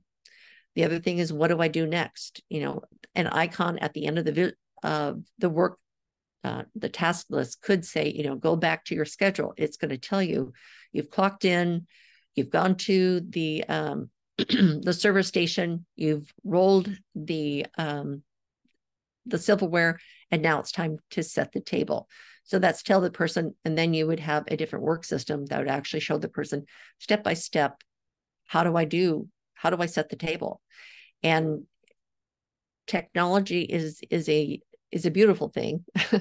There are ways that and there are apps that are no to low cost that can help a person understand what are the steps. And it could be literally the practical piece of taking the picture and uploading it into this app, that you could actually say, this is what I'm supposed to be doing and the time frame I'm supposed to be completing it in. So there are ways that we can use technology. There's a way that we can use pictures and lists. There are a lot of things that we can do that we can help a person, initiate and complete a task without using prompting.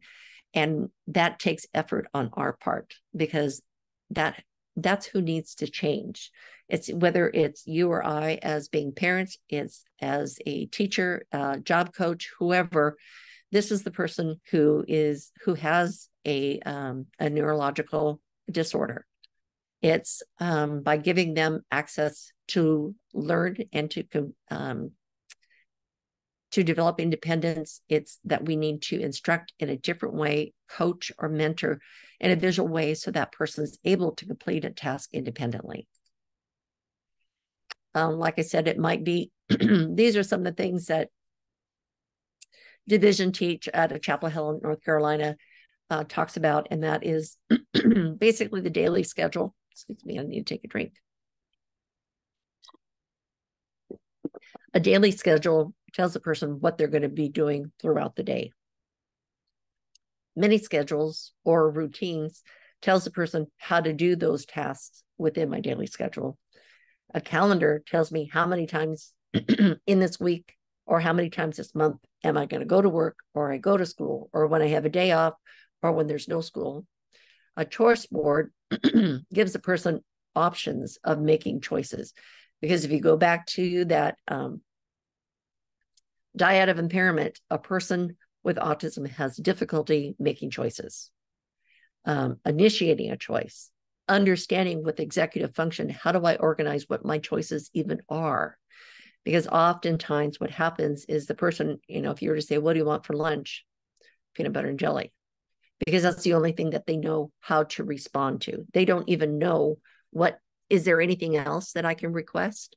So if you have a choice board, similar to what they would have in a restaurant, what are my options?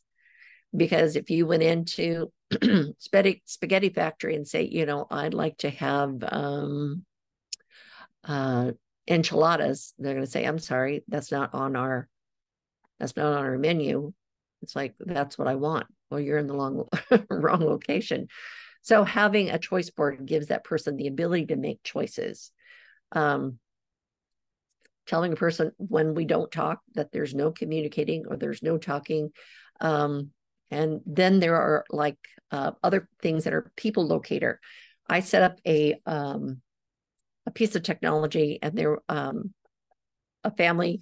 There was a young man who had Down syndrome and an autism spectrum disorder that got him a job at a distribution center. It was a 100,000 square foot distribution center, massive. And obviously the family was concerned that he was going to get lost and he might get upset, etc. So we use something that's called geofencing, and that the employer purchased something that basically helped the job coach and his employer know where he's at all times. So if he needed help, he had his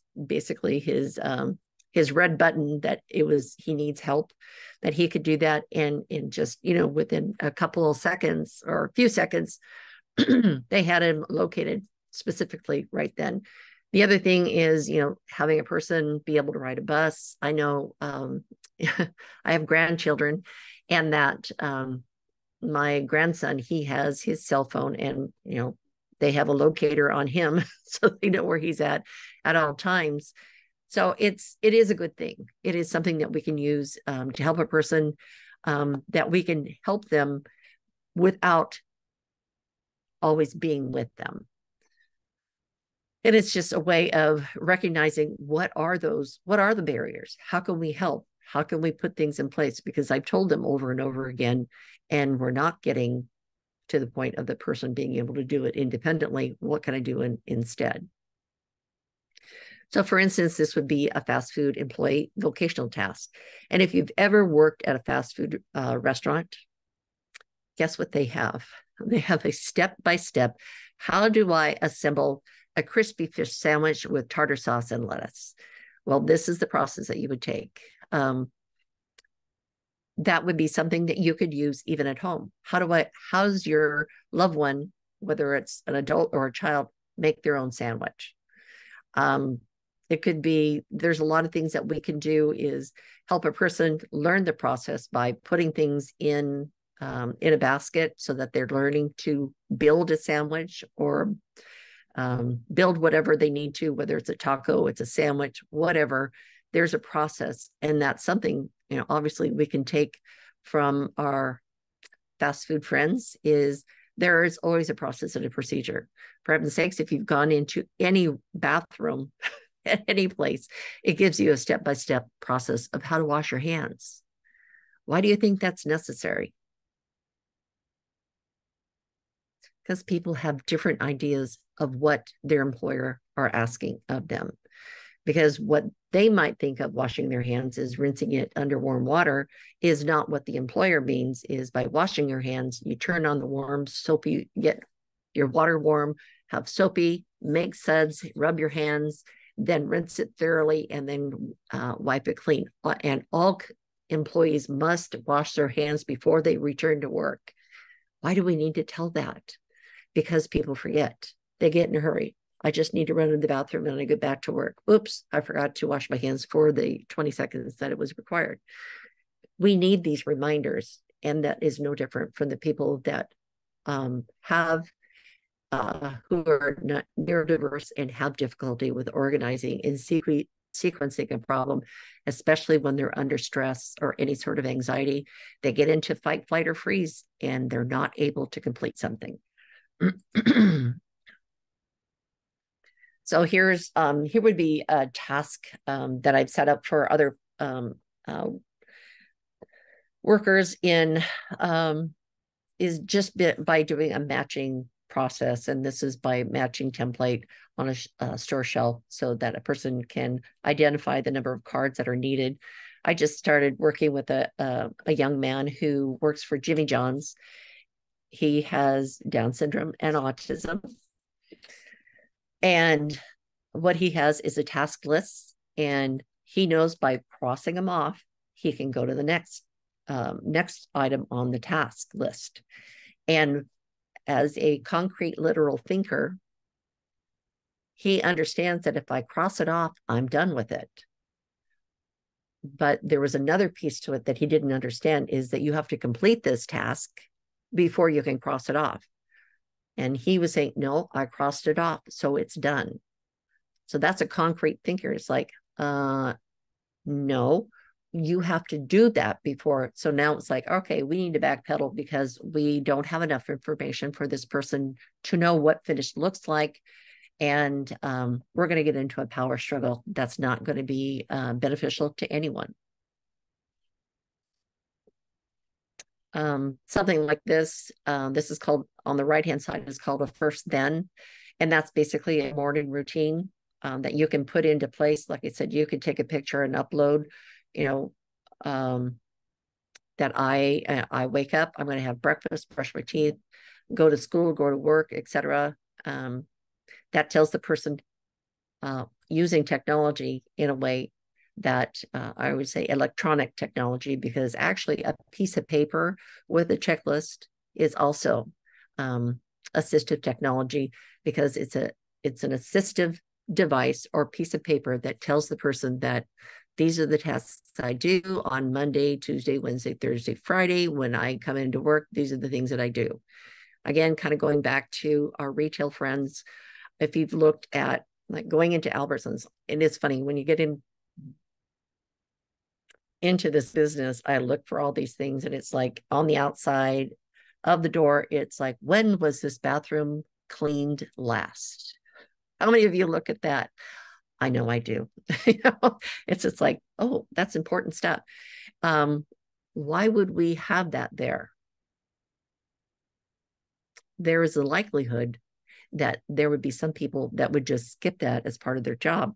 But when we put something that's visual in that regard, it has to be the date, the time, and their initial, because their employer wants to see that they've completed the job, and it becomes part of the job of the individual that's doing the task. Another thing, again, another thing to notice is Amazon. When they deliver to your house now, they take a picture of it. They've taken a picture that they have delivered, and that there needs to be proof that they've completed the task. And why do we know that? Why do we know that that's important? Is, one, there are what I call porch bandits. We have people, unfortunately, that are not trustworthy, who are, had been Amazon employees that were taking packages. So it is a process of knowing that something has been completed. And again, just tapping into our retail friends, that we can take a lot of that information and apply it to everyone, because actually visual supports is a universal design for learning concept. Everyone, with the exception of those who are blind, needs universally designed visual supports to be as independent as possible. Other things that we can use to help a person, like, for instance, one of the things, the picture using a time timer tells the concept of time passing. Another thing we could use as an impulse control is help a person understand social emotional regulation, because sometimes people don't even understand that they have gone through a process that got them to the point of being calm. So all of a sudden, I'm about to lose my mind. So we can help a person to understand what are some of the levels, what it feels like, and what I can do for myself. Because otherwise, somebody's going to, well, and how helpful is it when someone says, calm down, you need to calm down? How does that go? I mean, how is that effective for you? Because I can tell you that just gets me right about to that 5 where it's that sounds like someone about to lose their mind. I love that when my husband says that. Oh, right. It's like, I know. My husband does the Oh, same thing. yeah, because you said that, I will. Oh, right. It's like, yeah, I hear you. I know. And I know how to calm down, because I'm all excited right now. My anxiety is about over the top, and you're telling me to do something. It's not going to happen. You're right. Another way is to be able to list, what are the anger rules? It's okay to be angry. And that's teaching a person a perspective from somebody else's point of view is, don't hurt others. We don't hurt yourself. We don't hurt property. And what we need to do is talk with somebody about how you're feeling. We can also show a person things that are concepts that are hard to describe, like keep personal space. What does personal space mean? Well, again, going through COVID, we noticed that there were little X's on the floor that showed us what 6 feet apart was. Why do you think our retail friends did that? Or not even retails, could be medical office, etc. Is because people weren't following the protocol or the rules, or just didn't even know what is 6 feet. 6 feet could be 20 feet apart for some person, and while another is just like, I'm almost sitting on your head, they think that they're keeping their personal space. Well, in this regard, you could have something in a very visual, functional way. Is in this regard is, what does it look like? Is when I talk to other people, sometimes I stand too close. So that's a perspective from somebody else's point of view. I need to remember to step back and leave some space. People don't like it when I stand too close. It's not polite to stand too close. It's polite to respect other people's personal space. I leave them an arm's length between people when I talk. So that is giving a person basically information on what does it mean to have personal space. Instead of saying to a person, oh, you're too close, what is the concept of too close, and how do we help the person describe what personal space means and what people are inferring? So there are ways that, again, that we can help define an underlying concept that there's a lot more inference to it than concrete information. We can put it in a visual way so that there is concrete details. So another thing I have here is the rule of conversation. Smile, turn and face the person you're talking to. I'm not saying make eye contact, because that's not, especially for people, autistic people, they oftentimes don't like to make eye contact. So don't make a person look at me in the eyes or look at my face. It could be the person's just, I'm in your direction. The rules of conversation could be, I'm going to ask a question, or I'll wait for somebody else to to ask a question. It says when you are conversing, it's good to make eye contact, but it doesn't mean I need to have a laser beam on them at all time. It means I am making, and that would be something that I would need to describe even more. It's I just keep thinking of trainings and things that I've gone to, because I'll get through this. Taking turns, we need to share conversations, and we need to stay on topic. These are things that we can help a person understand. If I want to talk with somebody, this is what I need to do. A young man that was a transition student that I was working with, he actually had another student, a female student, that put a protection order against him. And that was because he didn't understand the rules of conversation, didn't understand personal space, and he didn't understand the social rules of making eye contact, because he would get too close. If he was in the cafeteria, he would see her and he would literally push through people and just be within probably a foot of her and just stare at her. She, not knowing that this is something that we need to help this person understand, rather than saying, get away from me, you're just being. And that's what happened, is she said, get away from me, and put a protective order. Her family put a protective order on him because he was being creepy. And indeed, he was being creepy.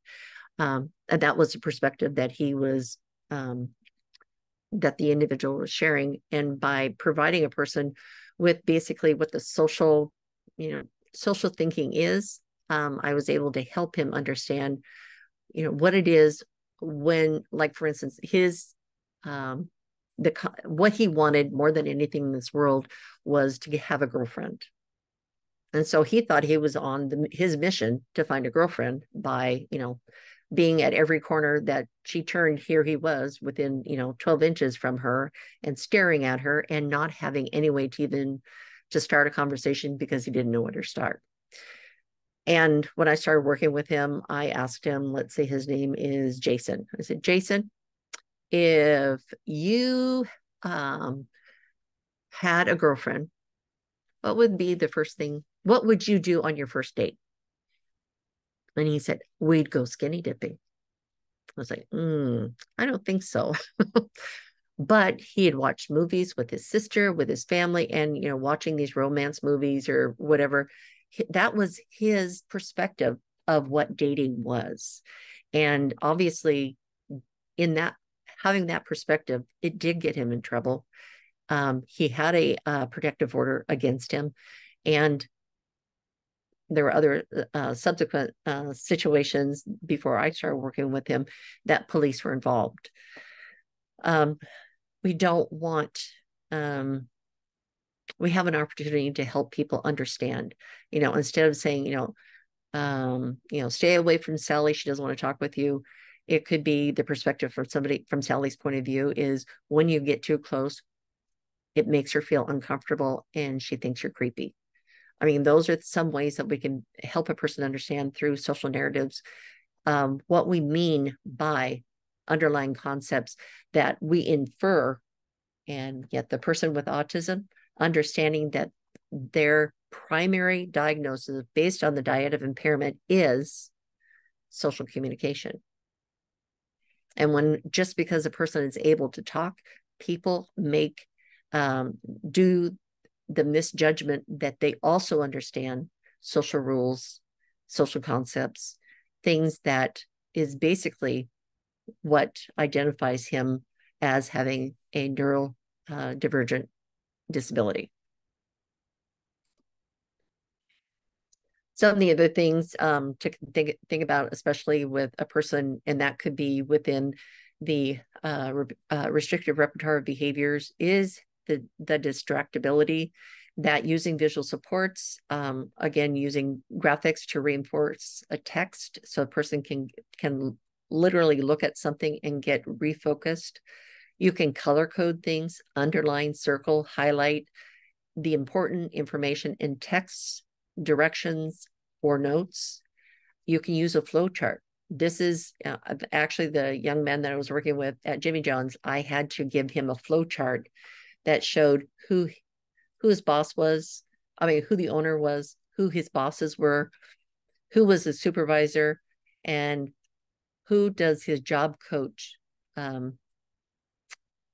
is accountable to, that she can help him, because he had a different mindset, and he didn't understand really what is the process of who are my supervisors.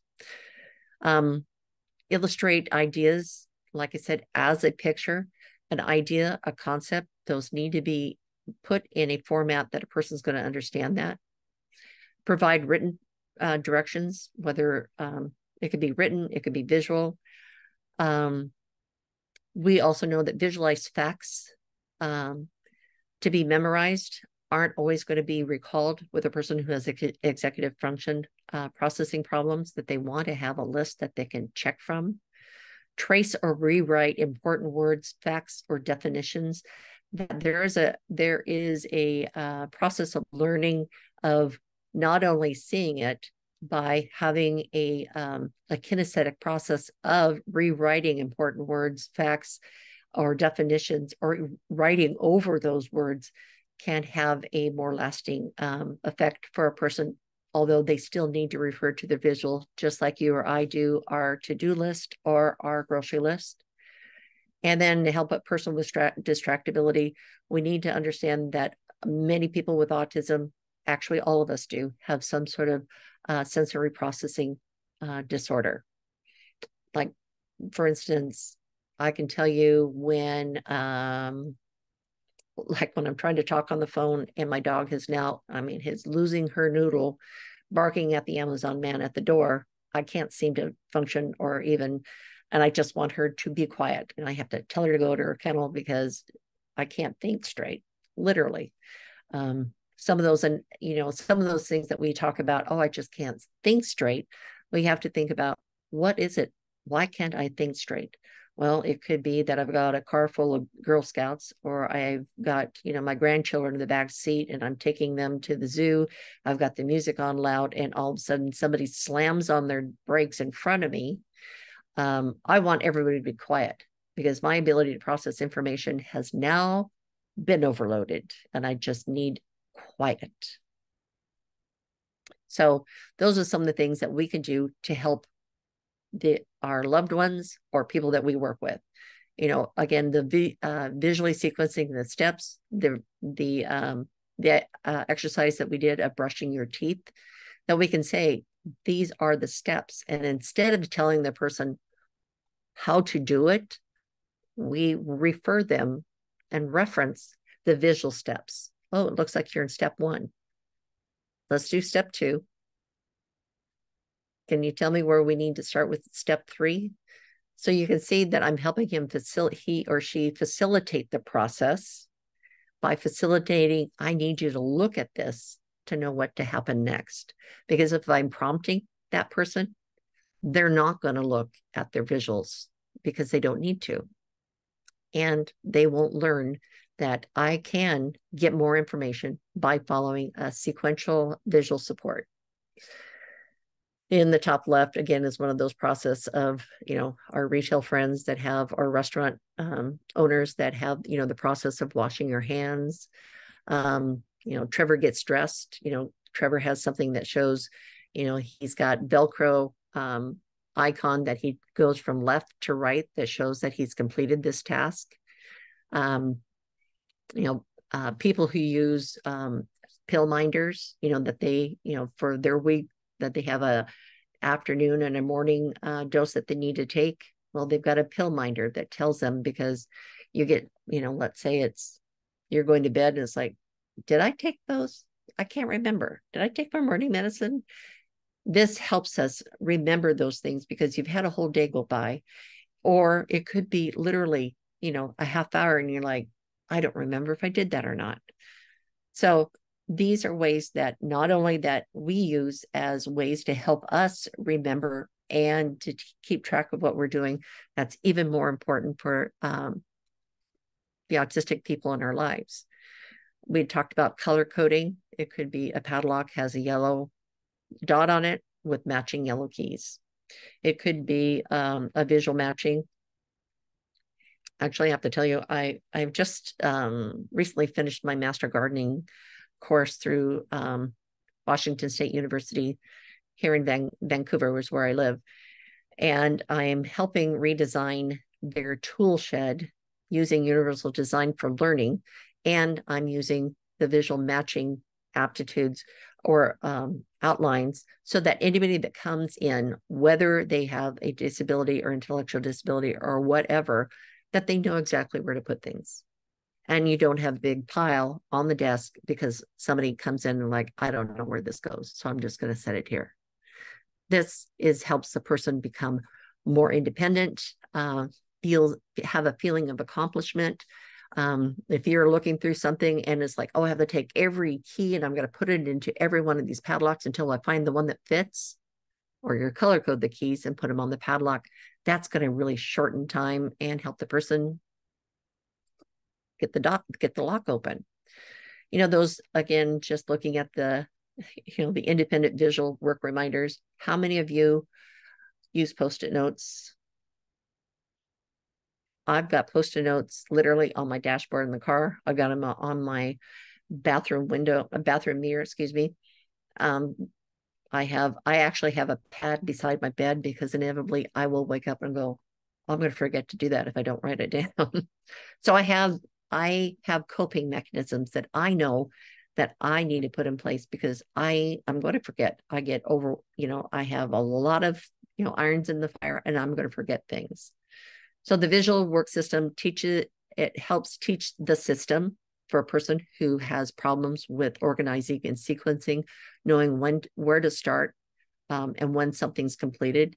The system typically goes left to right, which is a pre-reading skill that we put in place for, that we have for our children, because that's what our culture, that is how our culture is set up. Our reading is that we go from left to right. You might go to another country and they go right to left. But in our case, we go to left to right because it is a pre-reading skill. Have a finished basket or have something that tells me that I have completed it, whether it's marking it off, whether it's moving an icon from one side to another, whether it is by using my electronic device that literally you push the button and it just goes away. I mean, it disappears. So there are things that can help us know that we have completed. What does finished look like? The schedule needs to include what's next. So if I've completed my task and it says at the bottom, check your schedule, that takes you right back to where you need to be. Tasks have a clear beginning and end. Only materials needed for the task are visual. And then the instructions are use nonverbal prompts only, such as gesturing, pointing. Step away from the individual whenever possible, so that what that's going to do is help the person, one, complete a task on their own, and two, help them initiate asking for help. Because what I have worked with and what I have done is, regardless of where they are on the spectrum, is that a person, if they don't know what to do, they'll either ignore it, or they'll walk away from it, or they'll only try a part of it and not complete it. This is human nature.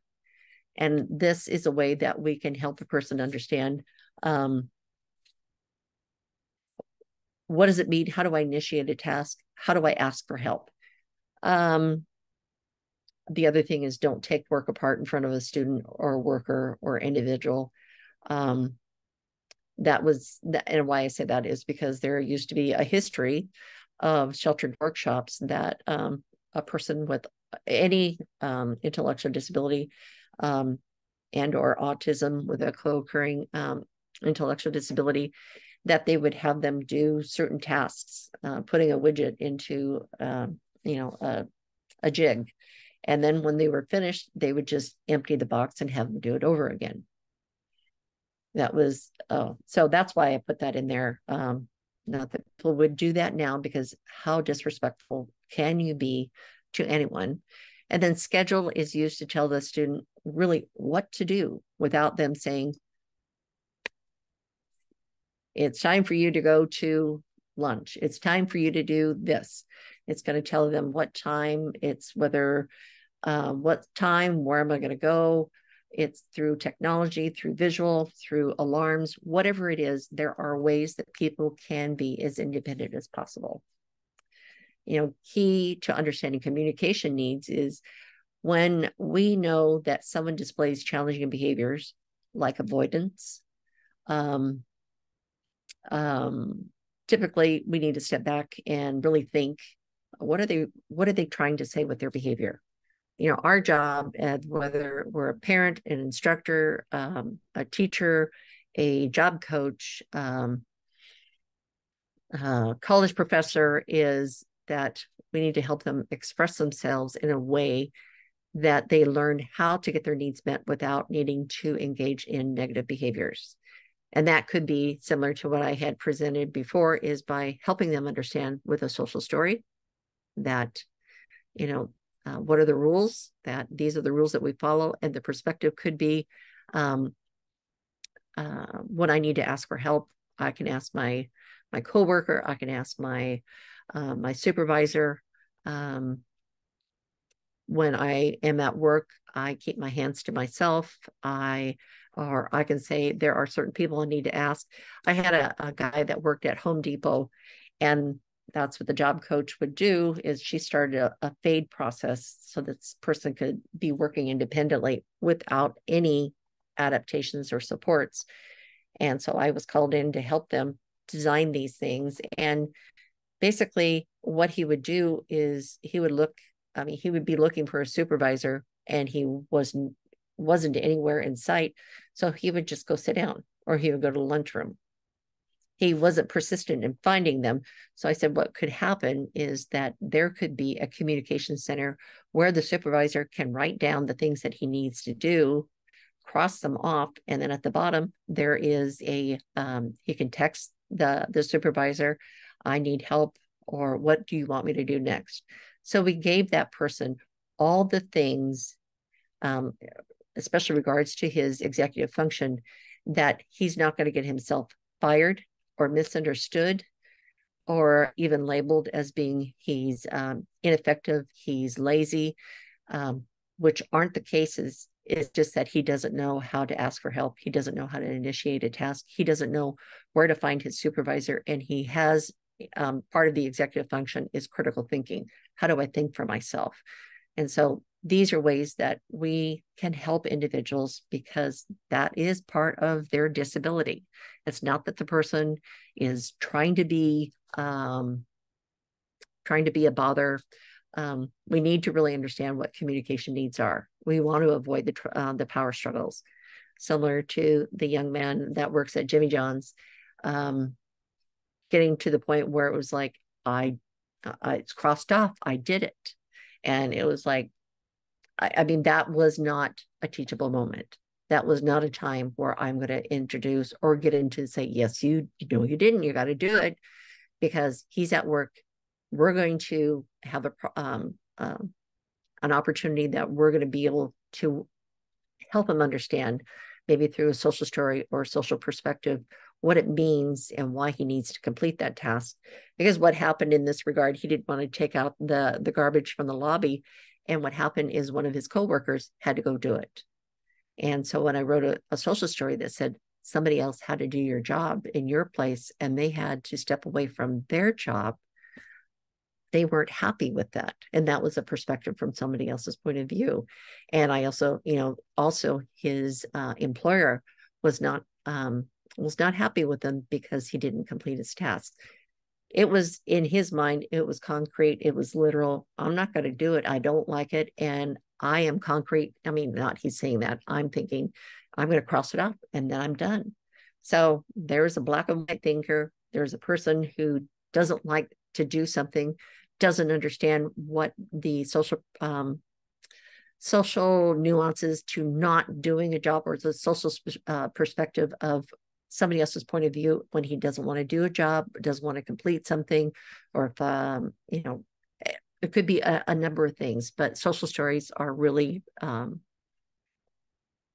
really effective and a best practice support strategy for anybody on that perspective, on the spectrum. Relationships. If you have somebody that you are supporting, whether it's in an educational position, job coach, DVR consultant, me as a consultant, one of the things that we want to make sure is that we have a relationship. I'll give you an example of an agency that I was working with and have been working with, that there is a gentleman that I have worked with for almost 15 years at different times in his life for the last 15 years, because his job coaches have changed. And so what they have done is, instead of putting the visual supports in place or learning them, they wanted him to do what they told him to do, and they wanted compliance out of him. And the job coach that he'd be working with, that's exactly what she had set up. She said, before you come in, I'm just going to have him do some things, and if it doesn't work out, I'll have you come in and work. I said, it's not going to work. And I said, if we're going to, if we want to respect a person and their communication needs and help the person understand what is expected of them, we want to put that up on the front end, rather than waiting for someone to fail before they get their needs met. It's sort of like having a plain cupcake and throwing some blueberries on top and saying, that's a blueberry muffin. Rather than, I'm making a muffin and I'm folding in my blueberries and it's all together. We had it up front, because when it's baked, it comes out and it's all together. It is really a process of, how do we help this person address the barriers? And it's not about compliance. It's about understanding and helping that person understand different perspectives, processes, and procedures, because those are literally the characteristics of their diagnosis based on the dyad of impairment. Functional communication, it's not ours. It is for the individual with autism. It's, how do you assess the efficacy of the supports, as if the person is using them or they're not. And we need to stop and ask, what need is going unmet? Why does this person need to engage in perhaps a behavior or avoidance, whether it's aggression, where it's walking away or avoiding or not listening, or engaging in a power struggle, because those are not teachable moments. And a teachable moment is the time and opportunity when the brain and the sensory system are receptive to input. We want to be proactive rather than reactive, meaning, like, for instance, my son, who has a lot of auditory sensory processing problems, such as someone coughing. It's insulting to his auditory processing. It just because he has a lot of social anxiety. And so when he goes into a social situation, his anxiety now is way above baseline, probably on the cusp of getting into a crisis.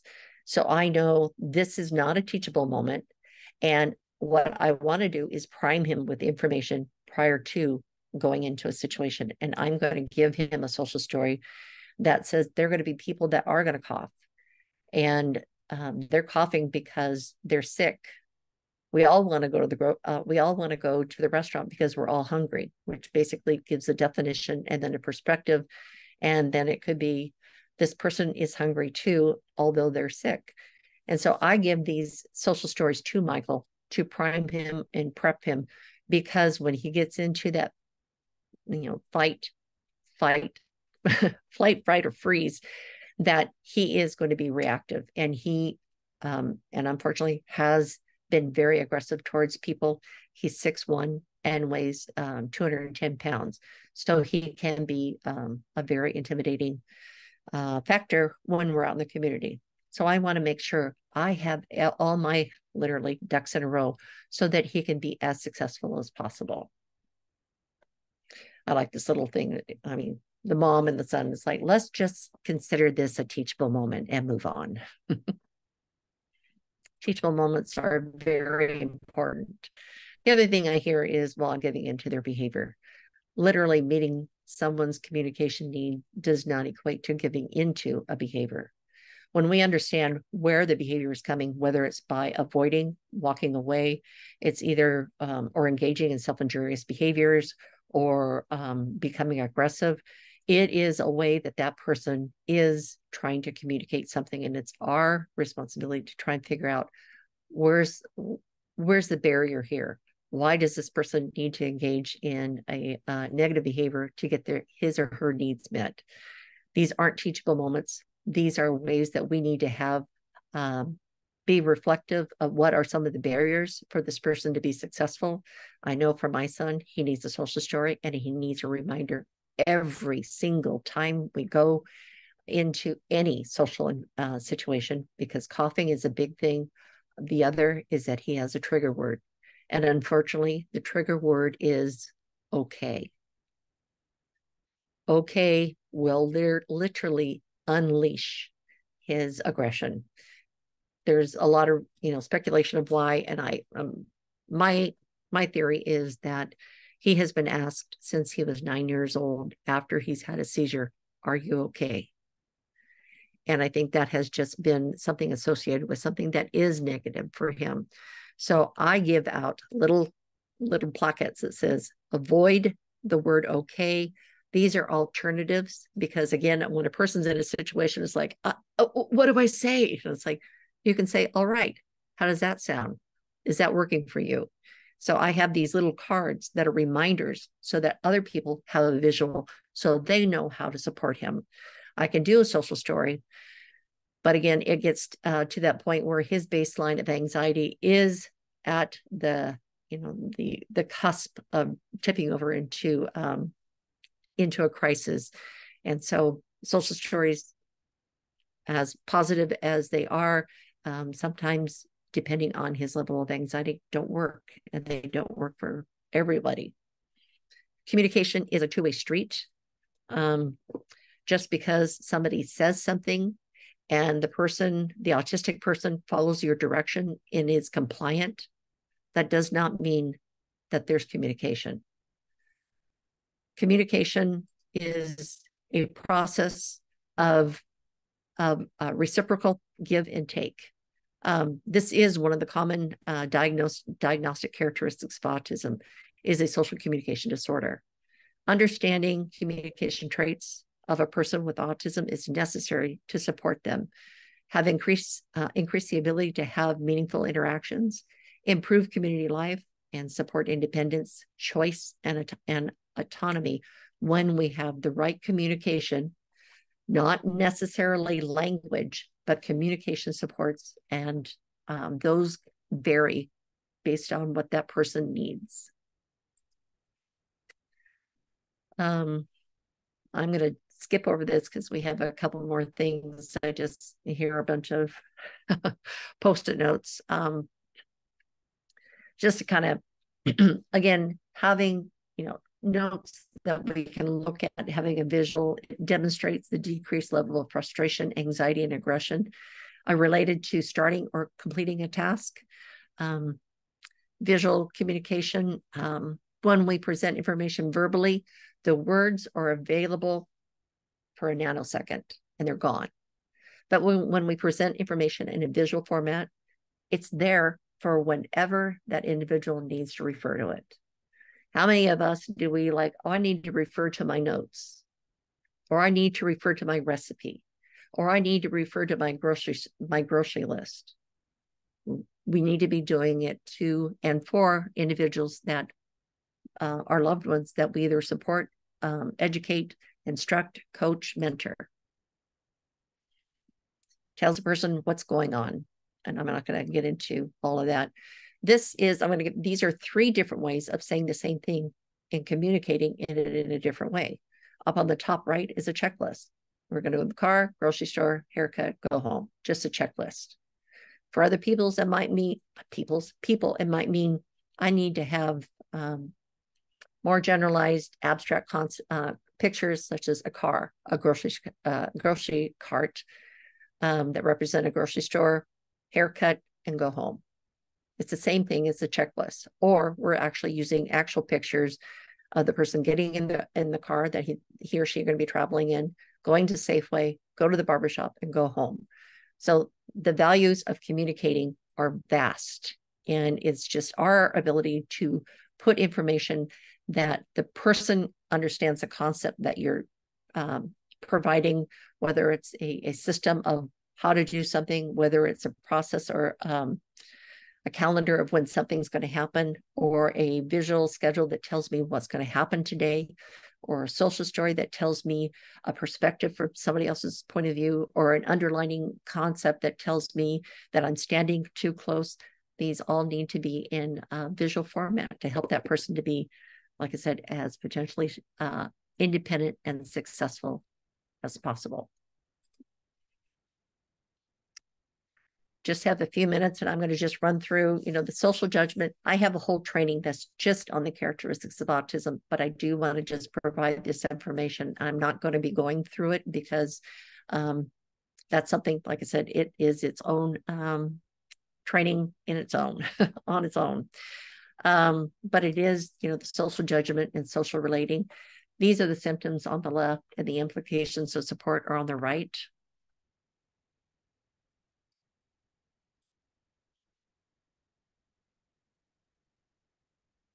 Making assumptions. Assumptions is often people with autism don't understand that people have their own thoughts, like I had mentioned, and that is referred to as perspective taking, theory of mind, or mind blindness. And those are things that you can actually look up and get the definition. What does that mean? And what does it mean for a person with autism, and why that's important? Come back here. It's gone. It has a mind of its own. And not assuming that an individual, although they might understand something today, doesn't mean they're not going to understand it tomorrow. Because depending on that level of sometimes of anxiety, sometimes of sensory processing, we can't make assumptions whether that person is going to learn. We have to give them basically information based on their worst day, not on their best day. Because what happens if they're in their worst day, people are starting to scramble when we want to help that person get as much information to address that barrier so that they don't have a worse day. Really the natural outcomes of social engagement, competitive employment, independent, or sometimes semi-independent living. There's motivating, there's something that's intentional and functional. Really, the objective quality of life is good physical health, mental health, good quality of neighborhood, frequent contact with siblings and extended family. That all takes social communication and addressing how do I make friends? How do I understand the social complexities of this scenario? How do I help? How do I connect with other people that have liked interests? I did it. So that's what I have today. I will, Malia, make sure that you have the handout to this presentation so that you can send it out to folks so that they have it for their reference. So yeah, I only got one email, but if you RSVP'd on the Facebook, I'll post it on the event there. but it might Perfect. be kind of hard to navigate to. So the preferred method is the email, but uh, or you could just contact me later. I, Uh-huh. um, yeah, that's fine too. That's a good idea. Are there any questions before we kind of drop off here? I'm going to Any- stop recording. So Sure. yeah. Good idea. I have no